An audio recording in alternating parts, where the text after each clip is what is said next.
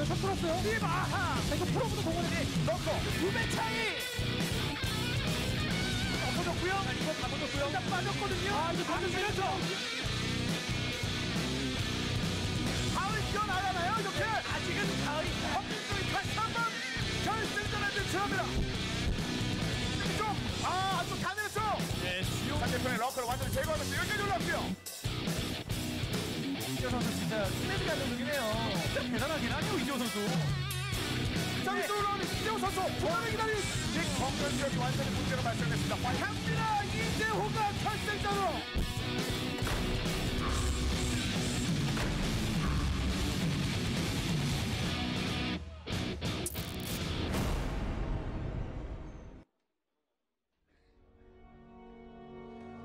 이제 단 한 번의 증명만 남았습니다. KSL 시즌4 결승전. 치열했던 16강, 8강 그리고 4강을 거쳐 살아남은 이제 최고의 자리에 오르기 위한 마지막 승부만을 남겨둔 두 선수를 지금 만나보겠습니다.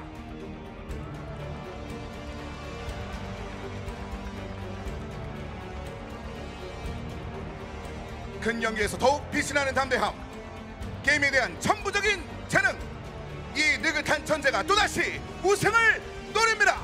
디펜딩 챔피언 프로토스의 황제 레인 정유정.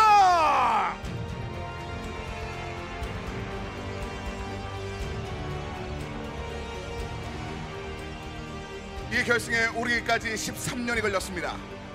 진실된 눈물에서 그 간절함을 느꼈습니다. 끈기라는 재능을 꽃피우고 있는 숙성된 도전자, 수많의 지배자 라이트 이채호.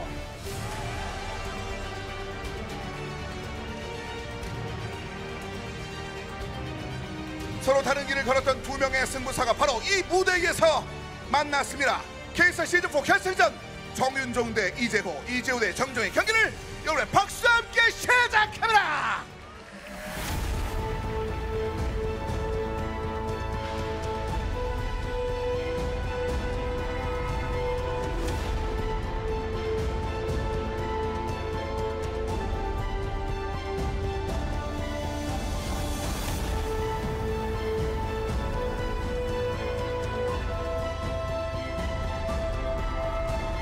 모습을 보여주고 싶어서 안 하던 스타일도 많이 연습을 했고 결과로 나와가지고 그게 너무 기분이 좋습니다. 사실 뭐 재호 형만큼 그렇게 좋았던 건 아닌 것 같아요. 왜냐하면 저는 뭐 많이 서봤던 무대고.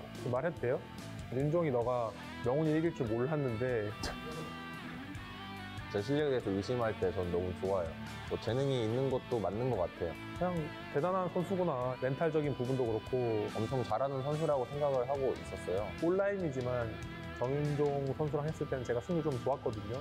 저는 좀 상대방 선수가 그런 얘기를 하면은 저도 오히려 연습을 좀 더 해야겠다 이런 생각을 해가지고 모바일 게임에 관심이 많은 것 같은데 집중할 수 있게 해줄게. 워낙 그동안 좀 약간 집중을 못해도 잘 했어가지고 쉽게 이길 것 같아요. 개인적으로 매치 포인트가 막 그렇게 토스가 좋은 맵은 아니라고 생각해가지고 비슷한 맵이라고 생각을 해서 그냥 잘 준비해야 될 것 같아요. 항상 유리한 종족들은 그렇게 얘기하더라고요. 잘 모르겠는데 아무래도 1경기가 제일 중요한 것 같아요. 네, 결승전이니까 1경기의 승패에 따라서 좀 갈릴 것 같아요. 1경기가 가장 중요하다고 생각을 하고요. 1경기가 또 좋지 않은 맵이라서 저한테 불리한 맵을 먼저 하고 나면 또 뒤가 편할 것 같거든요. 아무래도 장점이라고 하면은 기본기가 좋은 것 같아요. 운영도 잘하고. 정말 멘탈이 센 것 같고요. 저는 이제 한두 경기 지다 보면 약간 멘탈이 나가는 경향이 있는데 정윤종 선수는 전혀 그런 모습이 안 보이는 것 같아서 그게 제일 장점인 것 같아요. 단점은 조금 약간 무난하게 하는 스타일이 아닌가. 연습량은 좀 부족하지 않을까. KSL에서 좀 접전을 간다고 생각을 하면은 쉽게 이기더라고요. 또 이번 시즌은 운이 좋게도 계속 4대1, 뭐 3대1 이런 식으로 스코어가 좋게 나오더라고요. 제가 이기게 된다면 4대1로 이기고 싶고 간절하게 게임을 하는구나 생각을 해가지고 아마도 4대1 아니면 4대2로 잘 이길 것 같아요. 재호 형이 4강에서 눈물을 흘리는 걸 봤는데 결승에서는 슬픔의 눈물을 흘리도록 하겠습니다. 결승날 보자.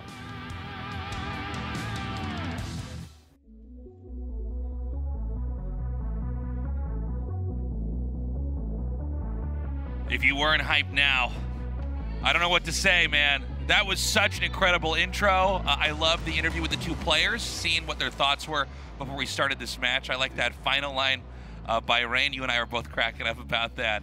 I saw you crying in the semifinals. It was tears of joy. But in the finals, I will make you cry tears of sorrow. Yeah, some real trash talk from Rain coming out right there. Real confidence. Yeah, that was really funny. He even says he feels like Light is desperate, right? Yeah. Saying, yeah, I am talented. I don't play much, but I guess I will now. I didn't focus on the game, which means I should do pretty well. Yeah. Pretty crazy Rain is stuff. really getting good at these interviews right now. Well, I'll tell you what. He's had a lot of practice, not just doing these interviews for the finals, but playing in them and oftentimes dominating. Rain has basically, for a player who's been in mostly all the tournaments in the past 2 or 3 years, he's had the most success. He is an amazing player, no doubt about that. Just railing through as expected. 3-1 over Snow, 4-1 over Zero. But Light had a similar path, right? 3-1 over Mine and 4-1 over Soma. Yeah. That's some quality play out of Light. This is a very exciting finals. Like, obviously, Rain should be favored. He's the best Protoss in the world right now.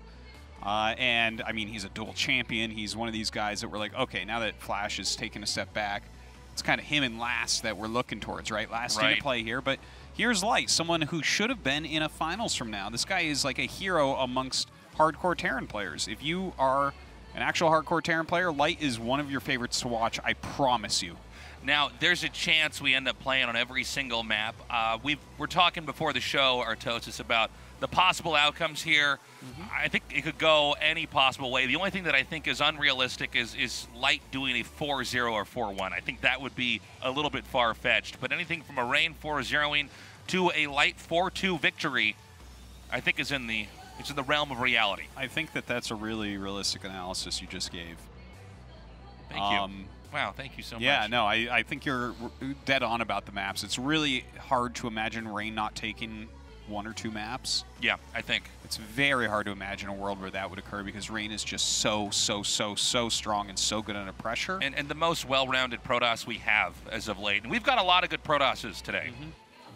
Well, he is overall the strongest, there's no question. But you know what? Light is an amazing player. He's one of the best Terrans. He's been, like, skill-wise, one of the best Terrans for, like, I don't know, 15 years. But never really made it in the individual leagues.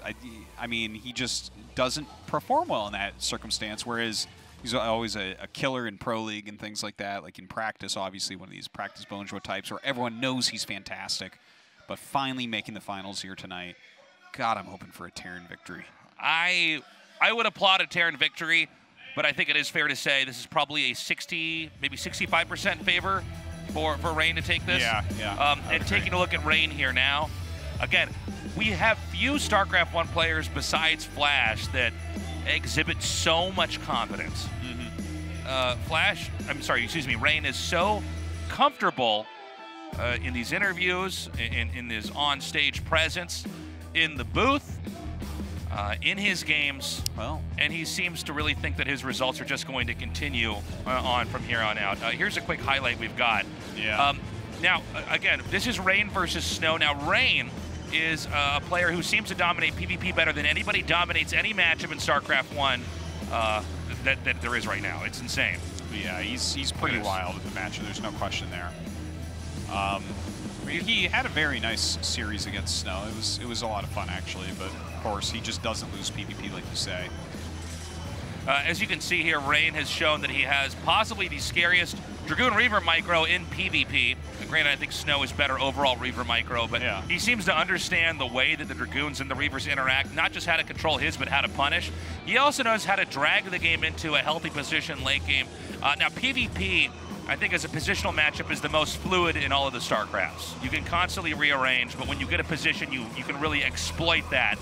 And Rain has just shown over and over again that he can shift from positional advantage to disadvantage to positional advantage again, hold that tech out of, or I should say tech into a better spot.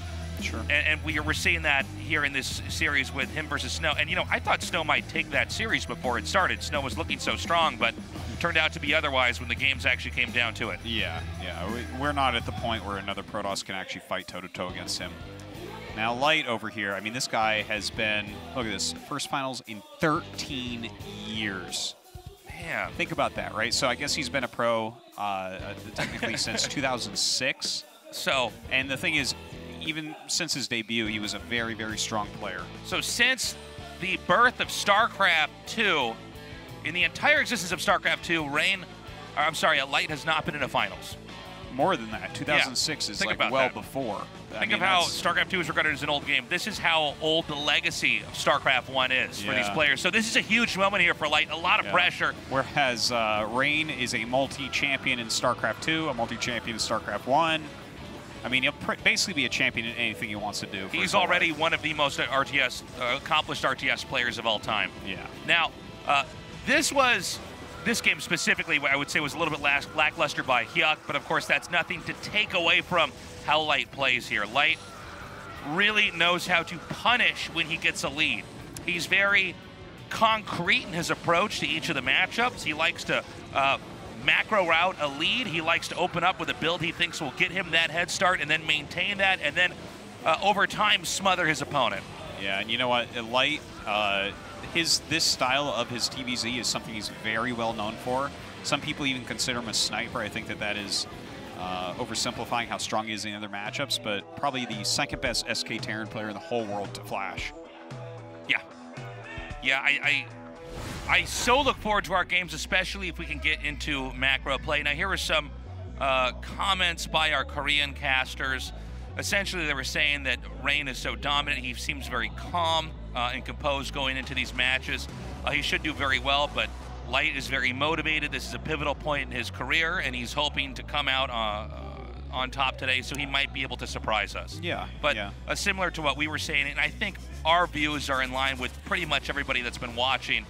Light's a great guy to root for. He could win, but you'd be foolish not to assume Rain is the most likely player to take this. Yeah, he's the most likely, but I think people are overrating the exact chances. If Light plays his calm, normal game, then I think that he really has a reasonable shot because he plays a pretty standard style overall. Whereas Rain, like if you look at it stylistically, right, Rain and Snow are almost opposites in this matchup. Rain is a defensive monster. He's so good at making sure nothing goes wrong, but generally straight up macro plays a little bit stronger against that. That's the best trophy shot in all of esports, by the way. It's a pretty good one. That's a really good trophy shot. It's not bad. Go back and check it to all the other trophy shots we've had ever in esports. That trophy looks so good with the gold around it, with the shininess. It's nice. Someone's going to take it, and everybody else is not going to take it, Artosis. Yeah. By the way, match 1 is on match point. I know Rain was saying this is a pretty balanced map for all the races. Artosis was in disgust when he saw that. In disgust. If he's going to say that this is not a Protoss match for the map for this matchup, he may as well be a StarCraft 2 Zerg. That's the level of what a lie that is.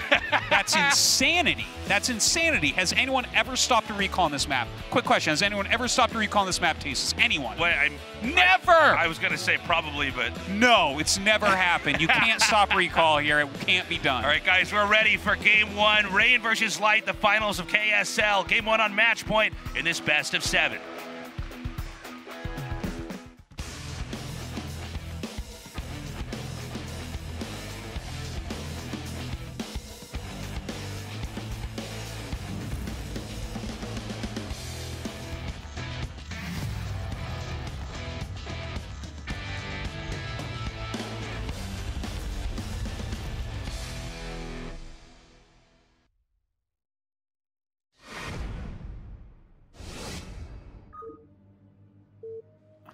Dude, that Rubik's Cube is like the Rubik's Cube that you buy if you want people to think you're smart, but you're totally not smart. It's silver on all sides, so I don't think it can be solved and displayed the same way as a It's not the right shapes of the six-colored blocks. Rubik's Cube. Yeah, it doesn't appear that you can turn it in every angle, even.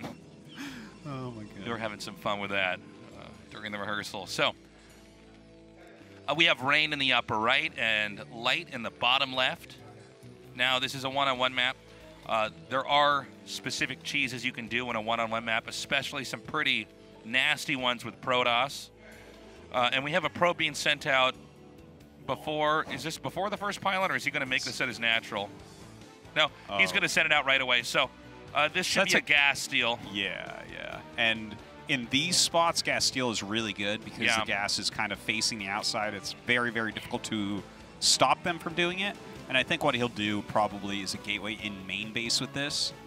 That's really good. It seems like It's hard to cheese against this. all one-on-one maps in StarCraft 1 have one gas geyser that points towards the entrance and another that doesn't point towards it, except for destination, in which case they're both on the top. Yeah. I've always been a little bit surprised by that, because with being able to come in, and by the way, that's why this SCV comes out, is to see if he can get a glimpse of this ahead of time. Is he going to get it in time? He will not. Yeah, that's actually... This is actually quite a bad little for bit Light. sad, yeah, because he literally, like you said, sent that SCV out to see if this was going to happen, and maybe it came just slightly too quick. We saw his minerals were not quite there. Now, there's... here's the funny thing, right? Offensive gas...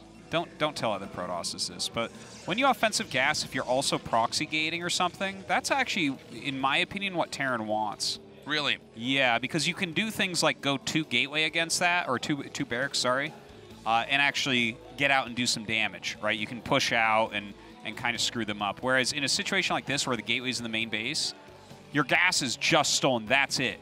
And anything to stop ranged Dragoons from hitting a bunker is so late. It's so far away, and this is a flat map, right? So no matter what, they are just going to have ranged Dragoons at your door really quickly, and there's not a lot of recourse. Like, you could try to build a second barracks and rush them, but, I mean, unless you already have an SCV on the map near their base to build that second racks, it's probably not going to work. It's too far of a travel distance.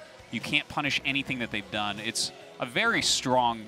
As far as offensive gas goes, in my opinion, this is the strongest way to do it. So you don't like the proxy gateway into gas, and then because you're delaying them, is it just that the cost of the pylon in the gateway adjacent to the main causes too much catch-up time? That means they're going to be making zealots, right? And here they're forcing you to make marines, and and you're going to have a good SimCity no matter what. Now, so you have a lot of options. You're going to defend against those zealots, whereas if they are doing a more moderate build like this, then...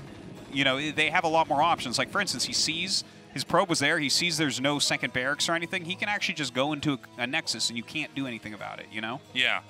So it gives Protoss a lot more options, in my opinion, whereas the other one, you're just trying to kill someone that's not good. So I actually have not been gas stealing at all lately. So Look at you. I know. Mr. Virtue Protoss over here. I had to virtue signal to everybody in spot here.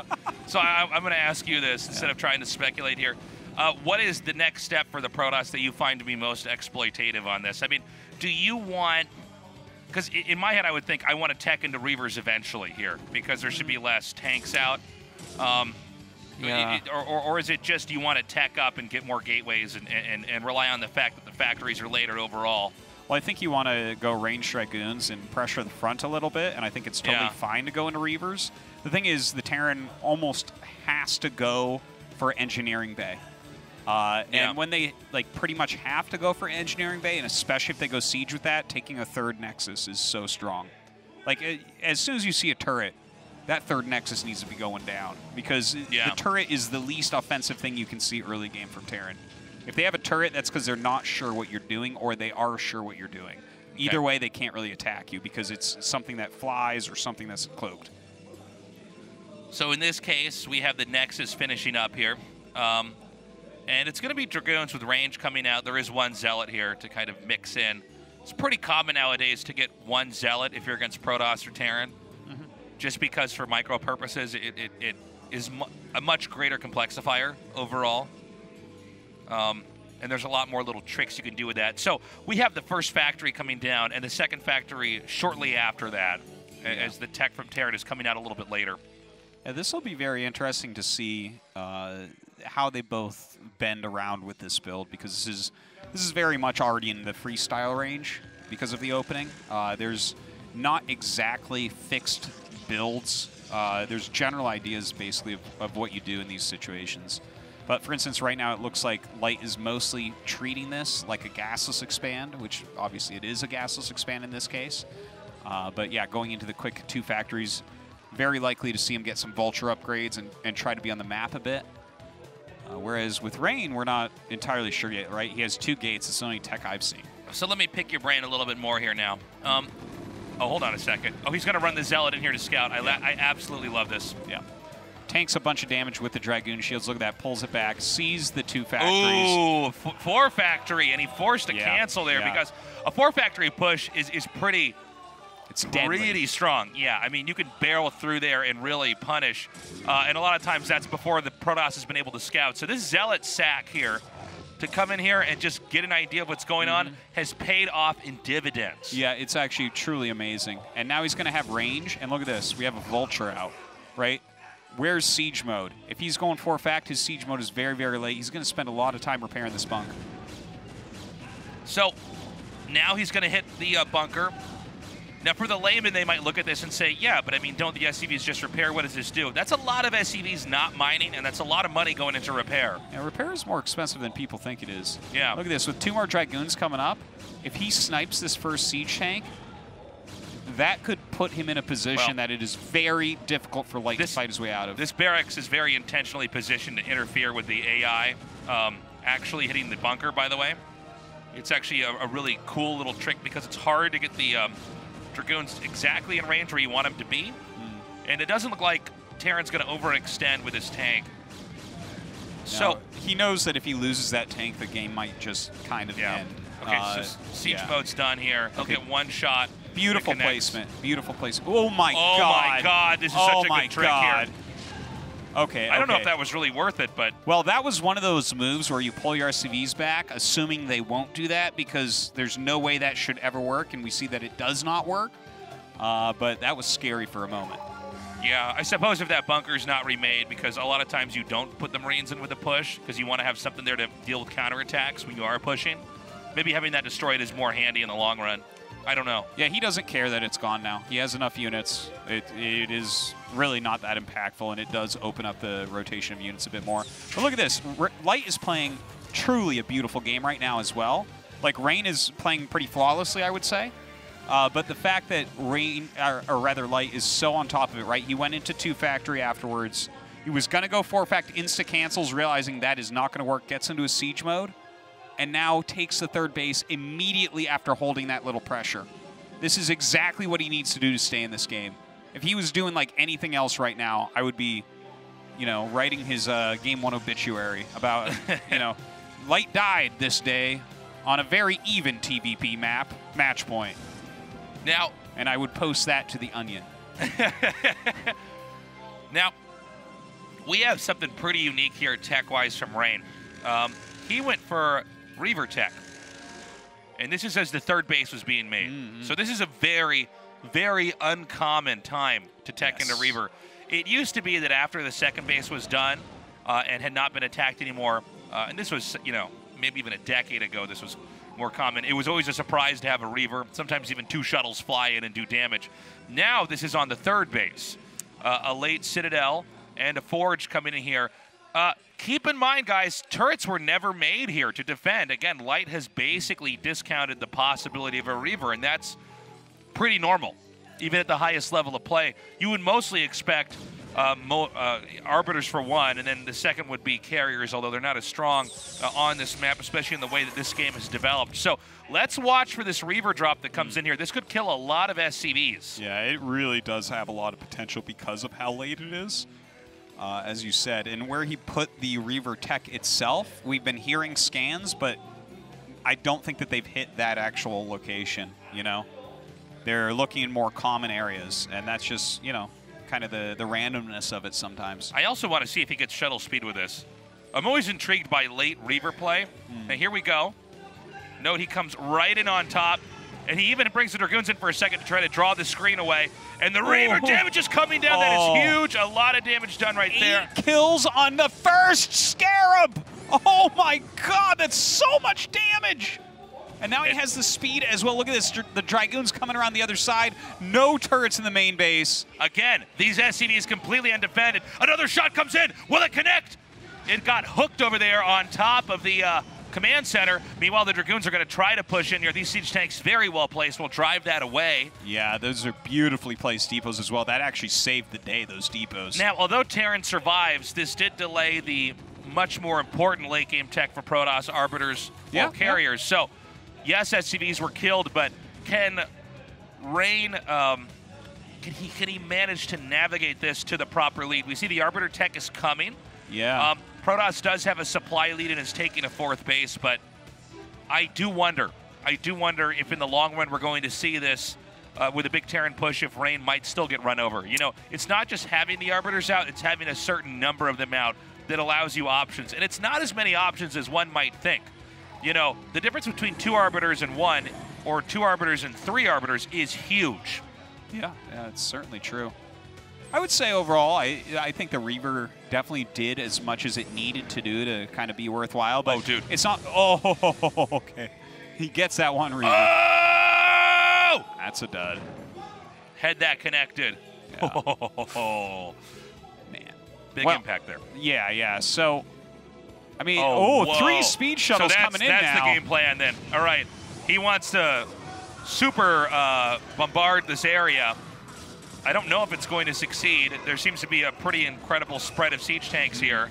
Yeah, the macro of light has been on point this game. But the fact that the vultures were also placed over here to cover the tanks, had those tanks been naked, or maybe just 1 or 2 turrets over them, that position would have been completely wiped out. Yeah, well, this game, Light, the amount that Light does not want to make turrets is amazing. Like, he is so anti-turret this game, it's crazy. Even after seeing Speed Shuttle, he's like, no, this is not happening. No turrets. But, I mean, we see it is biting him in the butt just a little bit. Not that a single turret's going to do too much against 3 speed shuttles. But Rain, you know, he's getting in there. He's mixing it up a little bit. Taking that 4th base at this point.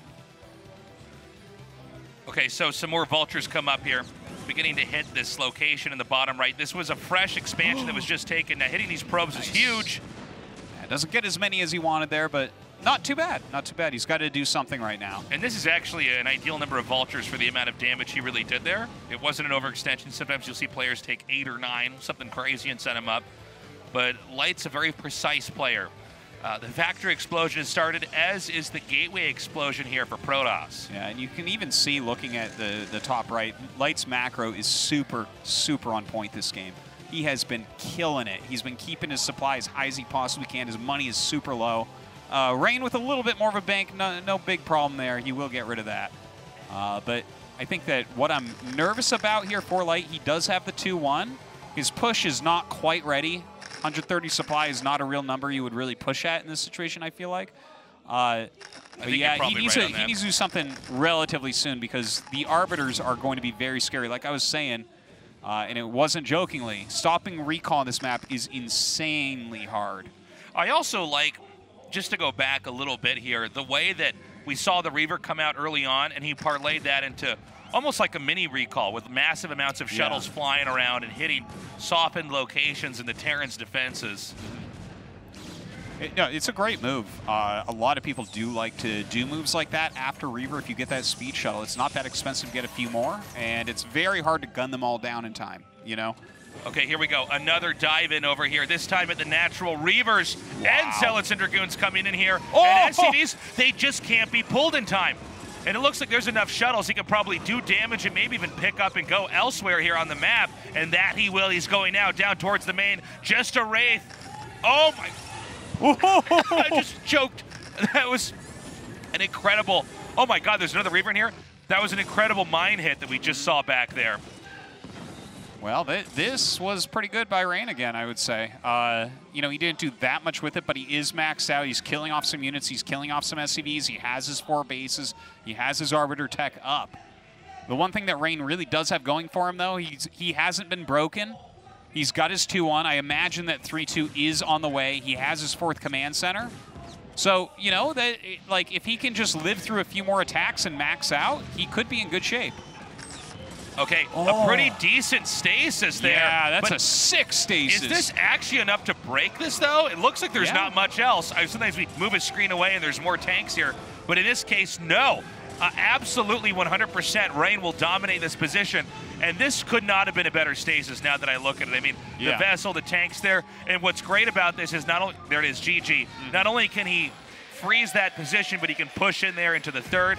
And I got to say, man, Rain, this is the Rain we're used to seeing. He bends time and space to defeat his opponent.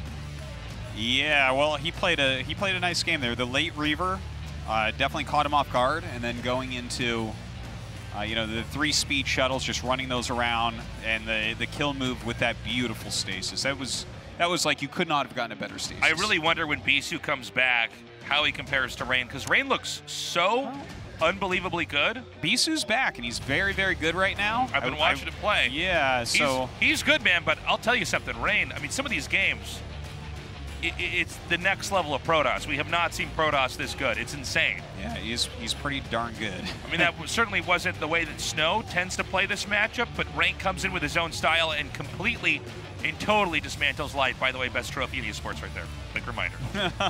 Someone fact check me. You won't find a better one. Yeah, so again, though, you know, that was map 1. It was a strong win from Rain. 안녕하세요. 이번에 13년 만에 첫 결승 진출하게 된 이재호입니다. 반포기 상태였는데 이번에 운이 좋게도 이제 기회가 찾아와가지고 기분이 굉장히 남다르고요. 20대 때 못했던 개인 리그의 결승을 밟아본다는 게 참 꿈만 같습니다. A, B, C조에 비해서는 엄청 좋다고 생각을 했고요. 제가 자신 있어 하는 저그전이 있었고 테란 대 테란도 박지수 선수랑 있었기 때문에 8강은 갈 것 같았어요. 그전 시즌들에도 좋은 상황들이 있긴 했는데 좀 제가 준비를 잘 못했던 것도 있는 것 같고 좀 뭐 결과론적으로 얘기하면 준비를 잘 못했던 것 같아요. 그래서 이번에 준비할 때는 조금 더 독하게 준비를 했던 것 같고요.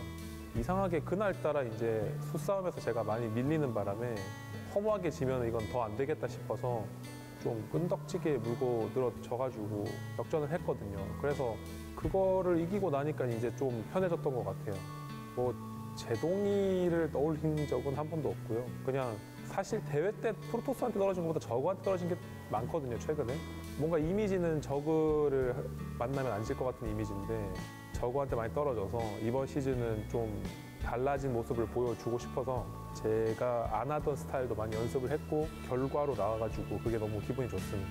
4강을 확정 지었을 때도 그런 감정이 있긴 했는데 조금 자제를 했었고 근데 결승을 확정 짓고 나니까 그 지난 10년 넘게 도전했던 그런 세월들이 떠오르면서 순식간에 여러 가지 감정이 교차를 하더라고요. 그래서 저도 모르게 약간 눈물이 많이 쏟아졌던 것 같아요.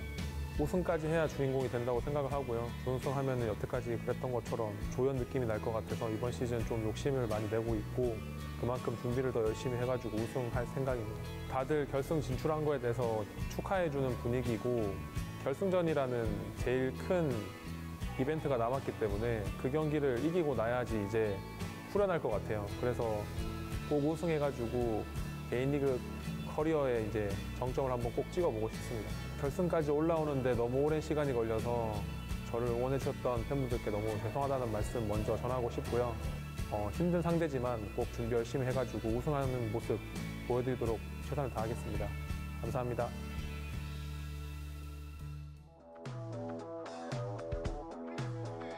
Rooting for that guy, man.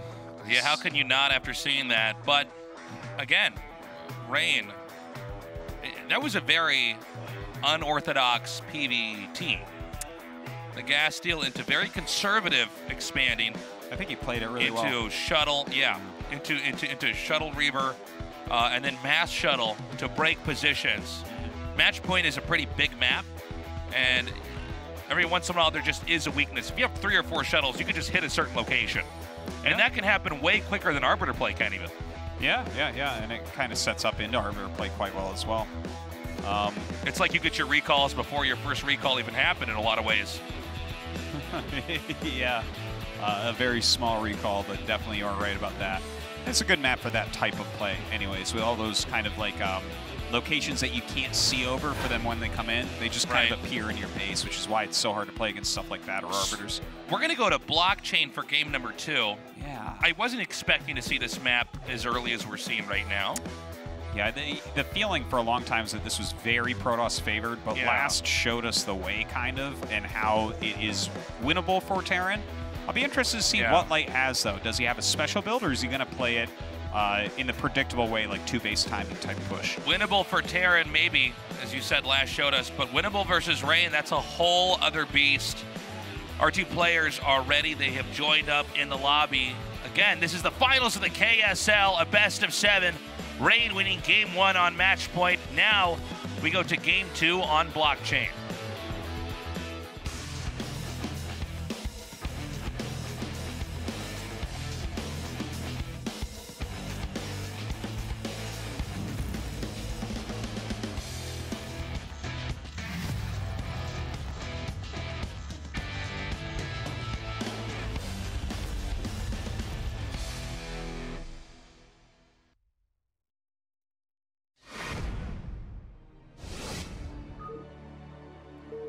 Man, that Rubik's Cube looks like what 90s movies thought the keys would look like in 2020. Yes. Okay, Rain in the upper right, Light in the upper left. Now, a couple of important features to point out on this map. For one, you can connect the four corners of the map. You connect all the edges of the map, I should say, together, or you can lock them out. There's a way to mine through with minerals. You can. They're already open up to some level, assuming you've mined out the little mineral patch that also blocks off that area. Or you can destroy geysers and lock people out. Now, that can play a big role, especially in Terran versus Protoss, where, especially for the Terran, island-esque locations are harder to take back from Protosses. Yeah, it's very difficult. Like, dropships cost gas, and they don't move as fast as shuttles. So it's really difficult to actually get enough to do anything. And Dragoons are very versatile in that type of situation as well. So island-type play kind of favors Protoss, especially with how strong their air fleet is. Like, carriers are ridiculous on this map if you get up to a certain amount. But there are counterplay builds for Terran.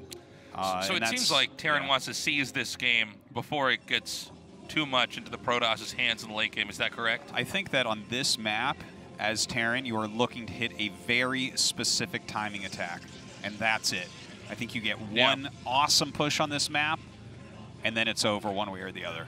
Okay. So, I mean, obviously, sometimes we'll see people do rushes on this map. For instance, as Terran, we've seen some strong two-factory play and stuff. I think that can be a little bit risky.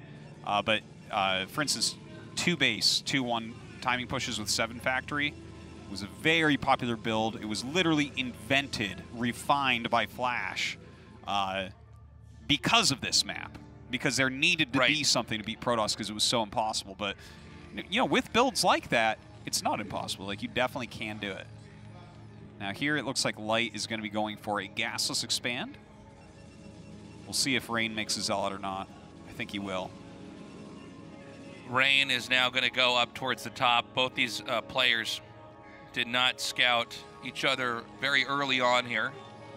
Now, gasless expand can be punished by that proxy robo, right? Yeah, but it can be. Yeah. I don't know if this game sets itself up for that. The proxy robo is where you make a Reaver out of the viewing spot of the natural, and then you push in and blow the bunker up. And usually it's like the Terran's glass jaw at that point in time. The game just about ends. Well, unfortunately for Rain, he actually... Oh, he gets up the ramp. That's huge. It's huge. Yeah. Now he's going to be able to scout this. Yeah. Well, he needs to...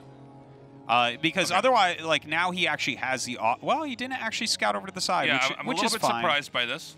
Yeah. But now, you know, the Proxy Reaver probably won't happen because he doesn't actually know what build order it is as of yet. The Zealot will get here and figure it out, but that makes it a little bit late for that play you were mentioning. Now, that play is now zoned out, but the Zealot's going to come in here, put a little bit of pressure on. I think when the Marines are pulled away, maybe we want... Oh, no, he's going to try to push up a little bit further here. Yeah. Ooh, that micro, the SCV actually moving a little bit too far out of the way. Oh, wow. Yeah, there is a second Zealot in the way, and 2 of those Marines are very, very low. He needs to pull another SCV down. I want to see what's going on back at home for Protoss here. I'm very curious about the tech choice, because we don't have a Nexus coming down yet. And, you know, the command center's already started here. And so this bunker is going to finish in the nick of time. Ooh. All right, well, at least he has enough here that he can just push that right back. Okay, so everything seems very safe. I believe we'll just see a Nexus here. This seems to be less than ideal right now for Rain here. Yeah. His Nexus is going to start just now. He got like 1 SCV. I mean, obviously the factory's going to be a little bit slower. He had to make a lot of Marines, and, you know, that bunker very, very early. But now, Artosis was mentioning early on that a lot of times for the Terran, this is going to come down to one very significant push, because the way this map is constructed, it's easy for Protoss, even in disadvantages as the game carries on, to escape and make expansions in locations that are just very difficult for the Terran to reach with an actual push. You can kill a Protoss by pushing into the main, just like you can with a Zerg, assuming they don't have gateways and other spawn locations. But already, I would say this is setting up for a pretty healthy push here from Terran. especially because we saw the CC was set up way earlier than the Nexus was. Doesn't get much of a scout off there. Starport on the way here for Light. Yeah, I mean, I like the opening so far for him. I'm not sure what his real plan is with that. I think that he will probably blindly make a Wraith is my guess, just because this map is so unbelievably good for Reaver, for shuttle play. Yeah, I mean, overall, I would say the opening a bit better for Light. And the fact that he gets in and sees that Robo, oh man, that's awesome. Yeah, that is always a relief for the Terran to just scout and see what direction the game's going in. Protoss tech, you know, if you don't know what's coming, it could be very scary, but if you spot it, nothing techs out very fast. DTs take a long time. A Robo takes a long time to even finish. Arbiters take a long time. Carriers take a long time to get to where the tech itself is a threat. I guess DTs can be probably come out quicker than the other stuff, but if you spot like a Citadel, then you just know. Yeah. So to scout that early on is really nice here for Light. And right now, Light needs a victory because Rain's up 1-0. And let's not forget that, you know, if Rain gets a 2-0 lead and then that goes to a 3-0 lead, I don't think Light's going to be able to take this. So the next two games are extremely important. Rain already mentioned in game, I'm sorry, but before the games even started, he mentioned in an interview that the first game is always the most important, a best of 7. We've heard that from a lot of different players, and right now he has that win. So this game, again, looking decent here for Light. Not too much has happened yet, but Light needs that win in this series. Oh my God, look at that scan. Wow. He just scanned the Templar Archives. So definitely Rain was planning on doing a DT drop here. Yeah. And I think probably into Arbiter tech. Yeah, and by the way, the DT drop, kind of like the Reaver tech that we saw in the last game, is not generally one of the better techs to go for off 2 bases because it slows everything else down. But if you see it, it's great. Now this, good decision to turn around with that dropship. Yeah, well, DT drop has gained a little bit of popularity back lately just because it's so bad that no one did it for a long time. And then, you know, that can make something good again. But a great scan. Look at this. He's actually maneuvering in his dropship. Gets 2 speed vultures in here. Let's see how many probes he already got 1.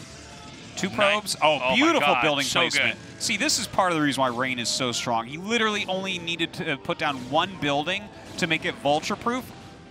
Most Protosses right now would be down 7 probes. Yeah, I almost wonder if the building placement is very intentional here. Yes, it is. He does. I see him do that a lot. That exact thing where he has 1 building hole, and he just makes it as soon as he sees a drop. Because that blocks so perfectly, and that's exactly where Terran want to go. They want to get up there and then plant mines, and then, you know, the observers are slower. And hold on a second. Is he going to skip out of? Is that an Arbiter terminal? Tribunal? Yeah. Okay, got it. So that is a really smart play. He's going to go into Arbiters here. Yeah. He's going to skip the DT drop since it was already scouted. You know, normally carriers are considered a little bit stronger on this map, but that's kind of the funny part of the metagame of it is that these, like, 2 base pushes are very strong against carrier, and what's the counter to them? It's actually Arbiter plus High Templar. Right. So Psystorm and Stasis are fantastic against them. So Rain is going to play more of a ground-based army here. Obviously, Arbiters are still super strong on the map, but it's not like carriers where if they get to a certain amount, you just die. You know? Yeah, carriers. Like, you get 4 carriers on this map and they're not in your natural. Okay, that's it. You know? No, the carriers are especially strong, especially in these spots right here. So a nice snipe here. Takes out the 1 observer. And quite a few factories going up right now. And so this is the 2-base setup. Now, it's inevitable that the Terran's going to try to take a 2-base push here. Oh, almost gets the block off. But I don't think this is going to do much more here. This is just Terran trying to control the empty space here so that Protoss can't just take another expansion too easily. Yeah, it looks crazy. Like he cleans it up. He's cleaned up all the drops really, really well so far. And let's see, like, I don't think that he's planning on going for any command centers or anything. Like, he's on 6 factory right now. Sometimes with the starport, you can go up to 5 factory before your 3rd command center, but when you see the 6 here, this is pretty clearly going to be a big push. When this push comes out, if Terran can get in front of the pylon wall and siege up, Protoss is going to have a lot of problems. If you just siege up in the natural, the ramp here is very small to get out of for the Protoss, and if you cage them in, and begin to hammer them with artillery, it's really hard to deal with. It's funny because the map itself is large, but the passageways to walk down are actually very, very small. So ground-based armies, if it's ground-based armies fighting each other in this map, generally Terran has an advantage. So he's going to bring this push right out. And, I mean, looking at the supplies and the number of production structures, I feel like this is pretty good for Light. I think he can actually maybe do it here. It's going to come down a lot to tactics here from Rain. Okay, Light's coming down now. Again, these bridges, another interference here as far as fluidity with your ground army. He's got a nice setup. Supplies are actually a little bit frighteningly close here, considering the position that Terran's in. Yeah. No, this is good for Terran in this type of situation, but when Stasis comes up, that's going to be a big moment. When Speed finishes for the Zealots, that's a big moment. Notice how Rain has a group down at the bottom. He's trying to do something here tactically, find units that are, poorly positioned, pick something off, because he needs to do that. This push is just so deadly. Okay, now he does not have enough energy here for Stasis just yet. Although Rain wants to try to dive in, which I think is ill-advised, especially with all the Zealots getting destroyed. Basically taking out a tank or two, but, I mean, this is going to be really hard for Rain, man. I think it might have enough for Stasis now. I think he's actually going to break through. Look at that. The Zealots are dancing on each other. Oh, okay, they stopped. He's got to lay some mines down here, though. Okay, more and more Stasis vultures ready. coming up. These 4 tanks that would be here would be huge. ideal to hit. Oh, if he gets those 4 tanks, I think he can just break it immediately. He's doing a great job using the Arbiter at the right distance to try to get a Zealot in to soak up mine hits. Now, Rain has to be insanely patient here. Oh, my God. If he can cast he's going to get that Stasis. Right? I mean, there's no vessel out, right? There's no vessel with this. Vessel-less push. Ooh, that mine! It got like 5 vultures or something. Very nice mine. There's a lot, though. He needs to spread those tanks just a little bit more. The insane patience here by Rain, by the way. Not pulling the trigger yet. Yeah, by Light as well. Yeah. Light is not panicking. He's not moving forward too quickly. He's once again going to try to send one more Zealot through, I think. Oh. I guess actually the turrets are done. Is he rallying any new tanks, or is he only making vultures? Like, we're only on 6 tanks in this push. I'm a little bit worried now because he might have zoned himself out of success with this push. Protoss is not going to attack until he absolutely has to. Look at this. I love it. 1 Zealot with the Dragoons in the control group to run in there with the mines. Yeah. Everything else is there to hit the mines that we're seeing here. All right, it looks like he's going to start to jump forward here a little bit. Is that the second Arbiter? Where's the first one? Yeah, the first one's at the down. bottom. Okay, got it. He does have that third base up as well. Rain's macro really hitting it this game. Let's see, he's trying to clear some of those mines. Finally, a vessel does come out. Good at doing this. Ooh, this could be kind of a cute move here. I'm not sure how many units are in the third base. I don't think any are. I think it's a misclick on the mini map there. Look at this. He's purposely trying to push that back right now because he knows that any drop in there could be deadly. Oh, I would love to see him just drop a couple vultures off in there. Yeah, he's going to scramble to make cannons there. Man, had he dropped right then, assuming that was full of vultures? Oh, my God. Do you see this? Do you see this? What? Because Rain is taking so long to do anything, he actually thinks it's a recall, but it's truly not. Yeah. No, this is maybe it is. Is that a... Do we see an Arbiter flying around? There's not. No, I think there is. 12 o'clock, there's nothing there. Look, there it is. Oh, I'm sorry. It's actually down here at the bottom. Yeah, okay, so he actually did read that correctly because it was, like, taking so long. Oh, no. He is going to recall right there. That's not a very good recall. Shoddy recall here. Yeah. No, he's going to wreck that. Look at that. You know, recall can win you the game, but it can also lose you the game. And this was a case where the recall was into the jaws of the Terran army. Yeah, there was a recall there, and one of the Arbiters took a ton of damage. I believe the high-energy Arbiter with more health was left over there, or is it coming back? I guess it's coming back now. Well, now he can reinforce his push, and look at how close those supplies are. I mean, that's very good here for Light, for Lucifer Morning S. Well, the second recall, though.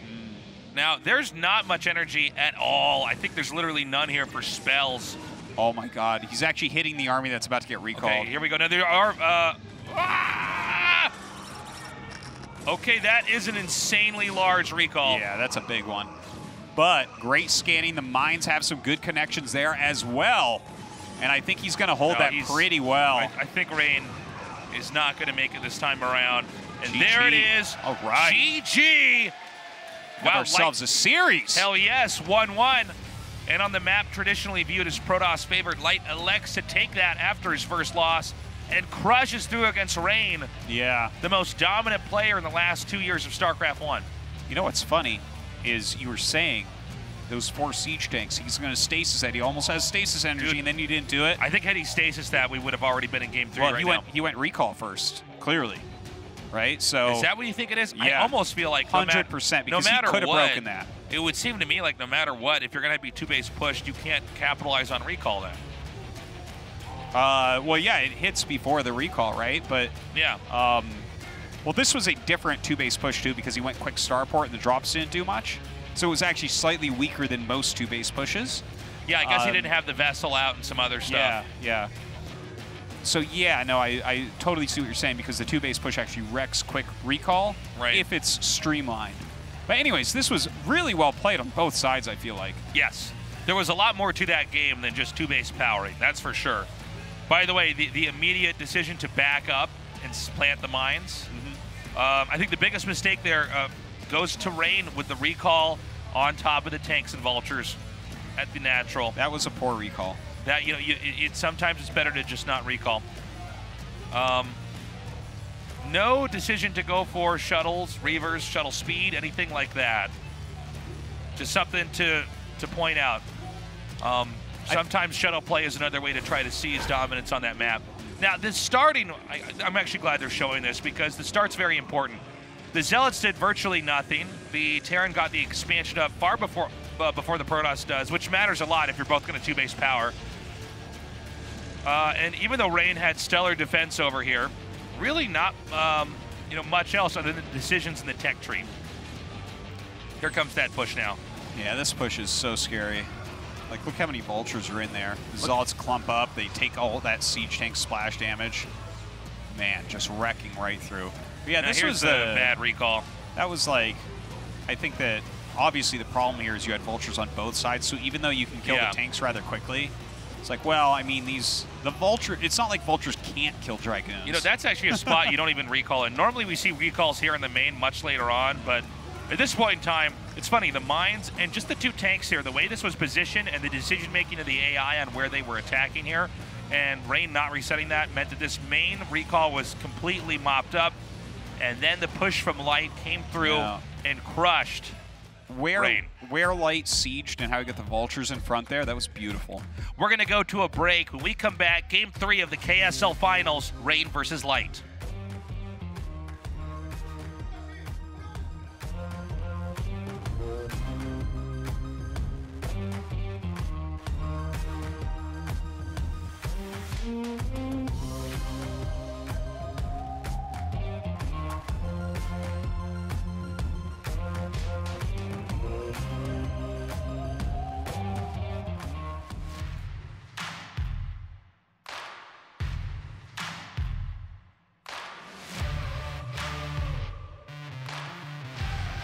All right, everybody, we're back. We're getting ready for Game 3. Right now, in the finals of KSL, we are tied up 1-1.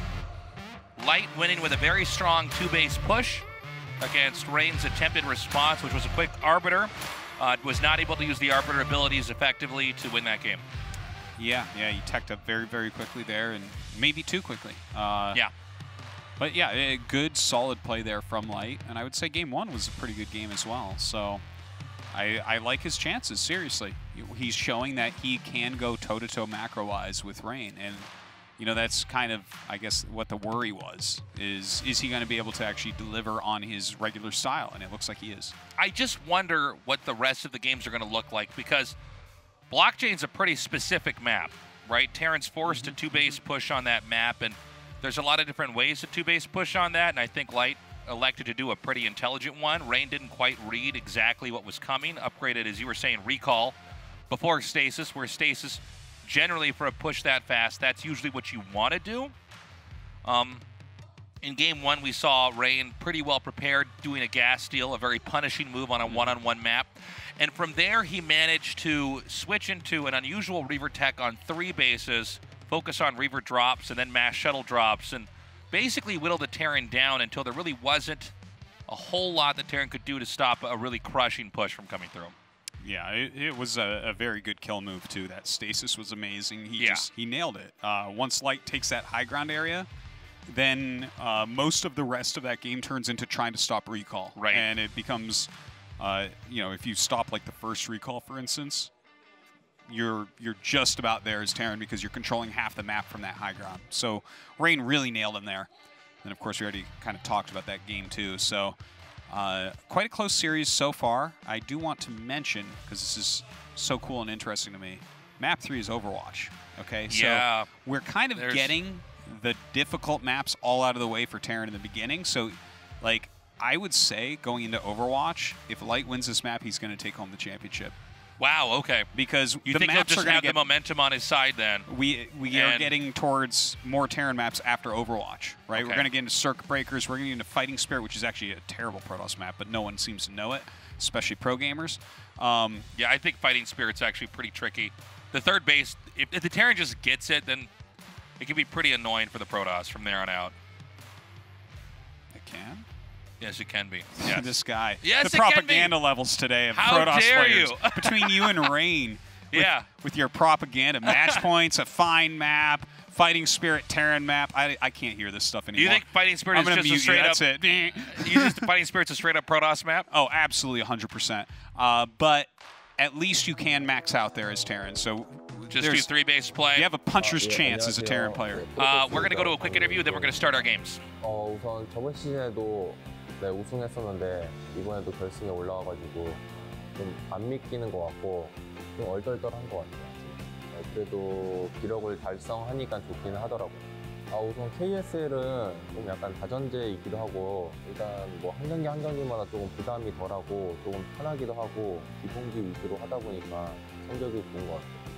다른 선수들이 저보다 시드가 낮기 때문에 빨리 선택을 하더라고요. 다른 시드자가. 제가 좀 보고 있다가 타이밍을 봤는데 그나마 비조가 제일 할만하다고 생각을 해가지고 비조를 들어가게 됐는데 사실 재욱이 형이랑은 하기가 싫었어요. 제가 그래도 푸푸전은 항상 변수가 있다고 생각을 해가지고 다른 선수들이랑 하고 싶었는데 그조에서 그래도 재욱이 형한테 지더라도 2위로라도 올라갈 자신이 있었기 때문에 들어가게 된 것 같아요. 네, 7전 4선승에서 저그 이기기는 되게 어렵다고 생각을 해요. 그리고 명훈이 형이 워낙 연습 때 토스전을 잘하는 선수여가지고 힘들 거라고 생각은 했었는데 첫 경기에서 제가 지는 빌드인데도 제가 이겼잖아요. 명훈이 형의 움직임 같은 걸 보고 100% 그렇게 딱 기량이 발휘되지가 않는구나 생각을 했었어요. 그때부터 좀 괜찮다고 생각을 했었는데 두 번째 경기 이기고 나서 거의 결승에 올라갔다고 생각을 했었어요. 이긴 순간 그렇게 기쁘진 않았는데 집에서 이제 곰곰이 생각해보니까 내가 그래도 되게 잘했구나라고 좀 약간 뿌듯했던 것 같아요. 그렇게 노력파는 아니라고 생각을 해요. 저도 그 전에 제가 그 연습을 하면서 싸웠던 게 있기 때문에 지금 잘 되는 것 같아요. 꾸준하다는 거를 좀 증명할 수 있는 시즌인 것 같아요. 팬들이 항상 기대해 주시고 또 올라가면 엄청 좋아해 주시고 제가 지금 대회 나오는 동기부여가 제일 되는 것 같아요. 팬들 때문에. 또 상금 이런 거보다 그게 오히려 더 큰 힘이 되는 것 같아서 그래서 이 자리까지 올 수 있었던 것 같아요. 네, 항상 고맙죠. 꼭 우승하도록 하겠습니다.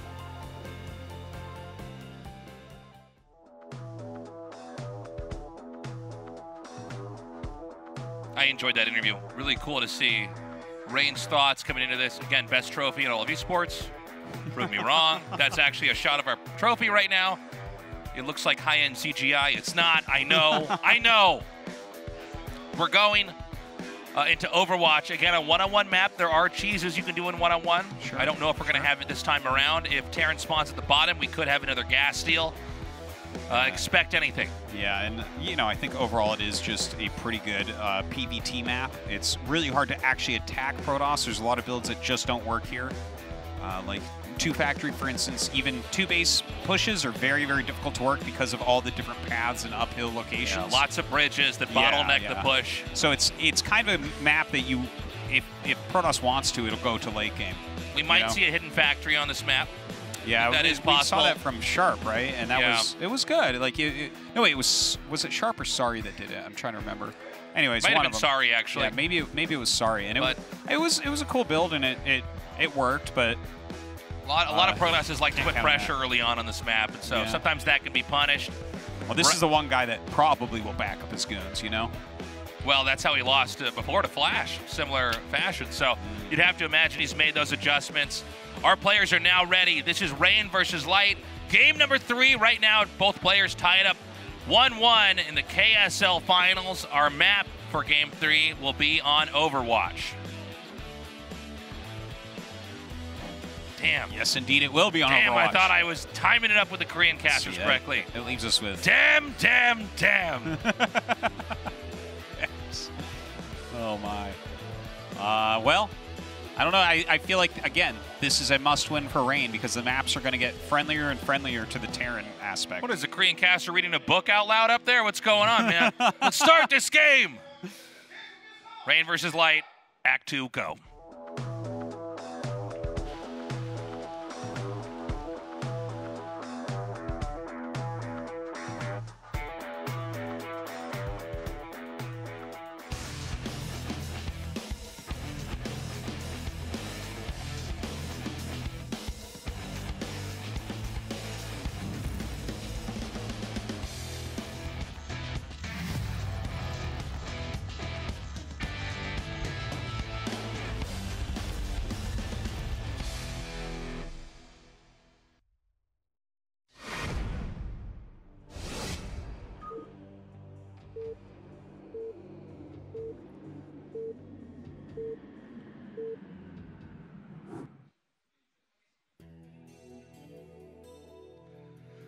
Okay, Protoss in the bottom and Terran in the top.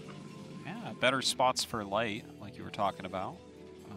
It's a little bit harder to offensive gas there. It's easier to defend Zealot rushes and whatnot as well. It is sold out in our studio here in the Nexon Arena. Here. Yeah. I don't think they can get more people in here, Artosis. No, probably not. Maybe they can, though. Maybe I shouldn't say that. I don't know what they're doing Well, I front mean, here, but it seems like all the tickets were sold out. Maybe they're standing room only here. Yeah. So, going into this game here, I think it's very important we see what types of builds are going to be opened with. Is Rain going to elect for anything engineered around a one-on-one map, or is it going to be just kind of a macro game? I mean, Protoss can go for macro play on this map as well. Oh, absolutely. I actually think that that's much better than cheesing on the map. Yeah. You know, I mean, obviously it can be hard to deal with cheese and whatnot, but this is a map where going into either Arbiters or Carriers, if you can do it pretty safely, they're both very, very strong options. Again, it's hard for Terran to kill you. It's a lot of times it feels more like you almost have to do a suffocating play as Terran, right? And just kind of play the really long game and deny expansions for long enough that eventually you just win. Because it is hard to outmaneuver. You know, Protoss armies will go over bridges a lot quicker and a lot more efficiently than Terran armies. You know, they split up a little bit better as well. So you can be counterattacked rather easily. Yeah, Terran armies tend to be stronger if they've set up a position. Yeah. Where Protoss armies are better if both groups are more fluid. That's when Protoss can come in and do damage and then run away. Yeah, exactly. It's hit-run tactics. Now, Light, sorry, is going for a gasless expansion once again, and Rain is not scouting. So I would say that that's actually pretty darn good for Light right now. Yeah, there's a few builds that Protoss can do. And we'll have to see when Protoss actually expands. There are some builds where the Protoss actually looks around the map with a Dragoon. Yeah. Like, that's the first scout. And that does eliminate a lot of possibilities to just come in here and punish a command center first. Luckily for Rain, he did make that Zealot first. Of course, with Light seeing it, it's not as big an issue. But, you know, you want to make the Zealot first against this build. Just force out more Marines in the bunker more quickly and things like that. Yeah, it's a little bit like pressuring a Zerg almost. Yes, absolutely. You want them to really invest in defending, because if you're going for a Dragoon, Terran can so easily set up the defenses ahead of time against the Dragoon. And the Dragoon doesn't get to really kill anything, only damage things. Now, this is going to be Rain's first scout. Of course, he'll know exactly what's going on the second he gets there. This might be a Nexus on 21. Look at the bravery here of our Terran player coming out here to meet almost the get that one out. They're going to say the birds or something. Look at the birds here. Tasteless. The only birds here are my middle fingers at that Zealot. Coming here, gets one. Marine. Oh, good escape. And it looks like the Zealot will barely get away. Damn, you can tell how hard he practiced for this. That was exactly precise how he fought it with 2 Marines. Yeah. By the way, I was wrong. It's not Nexus on 21. There might be some more Dragoon pressure, but thematically, there's some of the same things that happened in Game 2 are happening here in Game 3. The Terran gets the expand before the Protoss. And generally speaking, in this matchup for the second base, you want to get your base up ahead before theirs or with theirs, depending on what race you are. So this is not ideal for Rain. That doesn't mean Rain's at a huge disadvantage, but it's just something to take note of. And he goes directly into robotics, which is quite good on this map. Would really like to see some Reaver play out of him. I think it transitions into everything very, very well. You get some very nice harassment done. Speed shuttles are good on this map. There's all sorts of great reasons to go for it. Yeah, if Terran gets this lead early on, a lot of times it's really, really tempting to try to get the rest of your tech up right away. And if you get too greedy, then a Reaver play can punish that. Now, Reaver has been fairly commonplace in the meta in PvT. Something like half the games have Reavers in them. You know, it's a maybe pretty high 60% amount. even. It's fallen off just a little bit lately, but not dramatically. It's not like it's gone or anything. It's not phased out every day. But yeah, look, right now, Light, he's just doing very, very standard old school gasless expand stuff, 2 factory, getting into an engineering bay as well. I just can't even speak. I don't know what's going on. It's not Light that's nervous tonight, it's me, Tasis. I know. I'm just like, oh my god, are we going to have a non-Flash Terran win a championship? When's the last time that happened? Engineering Bay. Yeah. Can you name the last Terran champion that was not Flash or last? Well, Artosis, you're really picking it how you want it to be, huh? Tasis, can you name a Terran champion that wasn't the 2 best Terrans in the world? Yeah. I certainly can't. Yeah. Wow, Artosis, you raise an excellent point. Right? I like how you say I'm really making it how I want it to be. How I want it to be? No, Tasos. I want and there what to about be the lots 4th best of Terran? champions. I mean, where is he at, huh? I mean, come on. Oh, no, the 4th best Terran? Psh, kidding me? Now, see the Dragoons coming here and hitting this bunker. Again, it forces the SCVs to repair. And we have the 2 factories up. Tanks are going to be coming out pretty steadily. The tanks will be here to drive away the Dragoons. We really want to watch for the main, though, and see how many turrets and where they're placed for if the Reaver drop is going to do much damage.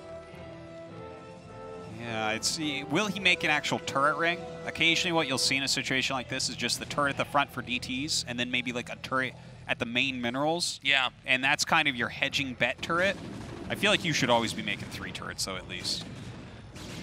You might be right about that. One towards the middle of your base as well. Otherwise, there's just too much mobility of a shuttle. So, is this 1 Reaver or 2? It's 1, right? Yeah. Because Protoss doesn't have enough of anything else for there to be a 2nd Reaver out already. So, this Reaver is going to be making an immediate rush, I think, towards the main, but it looks almost as if it's pointed towards the natural, unless we see an immediate turn in its direction. Now, it looks like he wants to do a 2 factory pressure here. But this is scary. Like, Rain is getting ready to pounce on this. Look at this. Yeah, he has the Reaver for the flank. The Dragoons coming down. Of course, the 3 tanks can take on the 3 goons. And oh, wow. Great drop here. I love this. Look at this. Oh! Takes out that tank. Can he get another shot off on this one? Oh, if the he tank hits is turning away. Oh, you don't want to lose that tank. Oh my God. I can't believe that tank is alive. That was just incredible.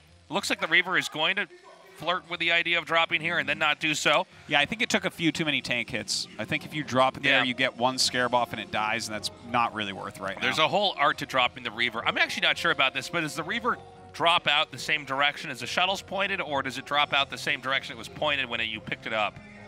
I actually need to check no idea. Because, you know, if the Reaver drops... I never even thought of that in my whole life. You just broke my brain. I just thought Holy crap! Because... It probably is one of those. It's got to be one of those, too. So I'm going to go pointing wherever the Protoss wants it to point.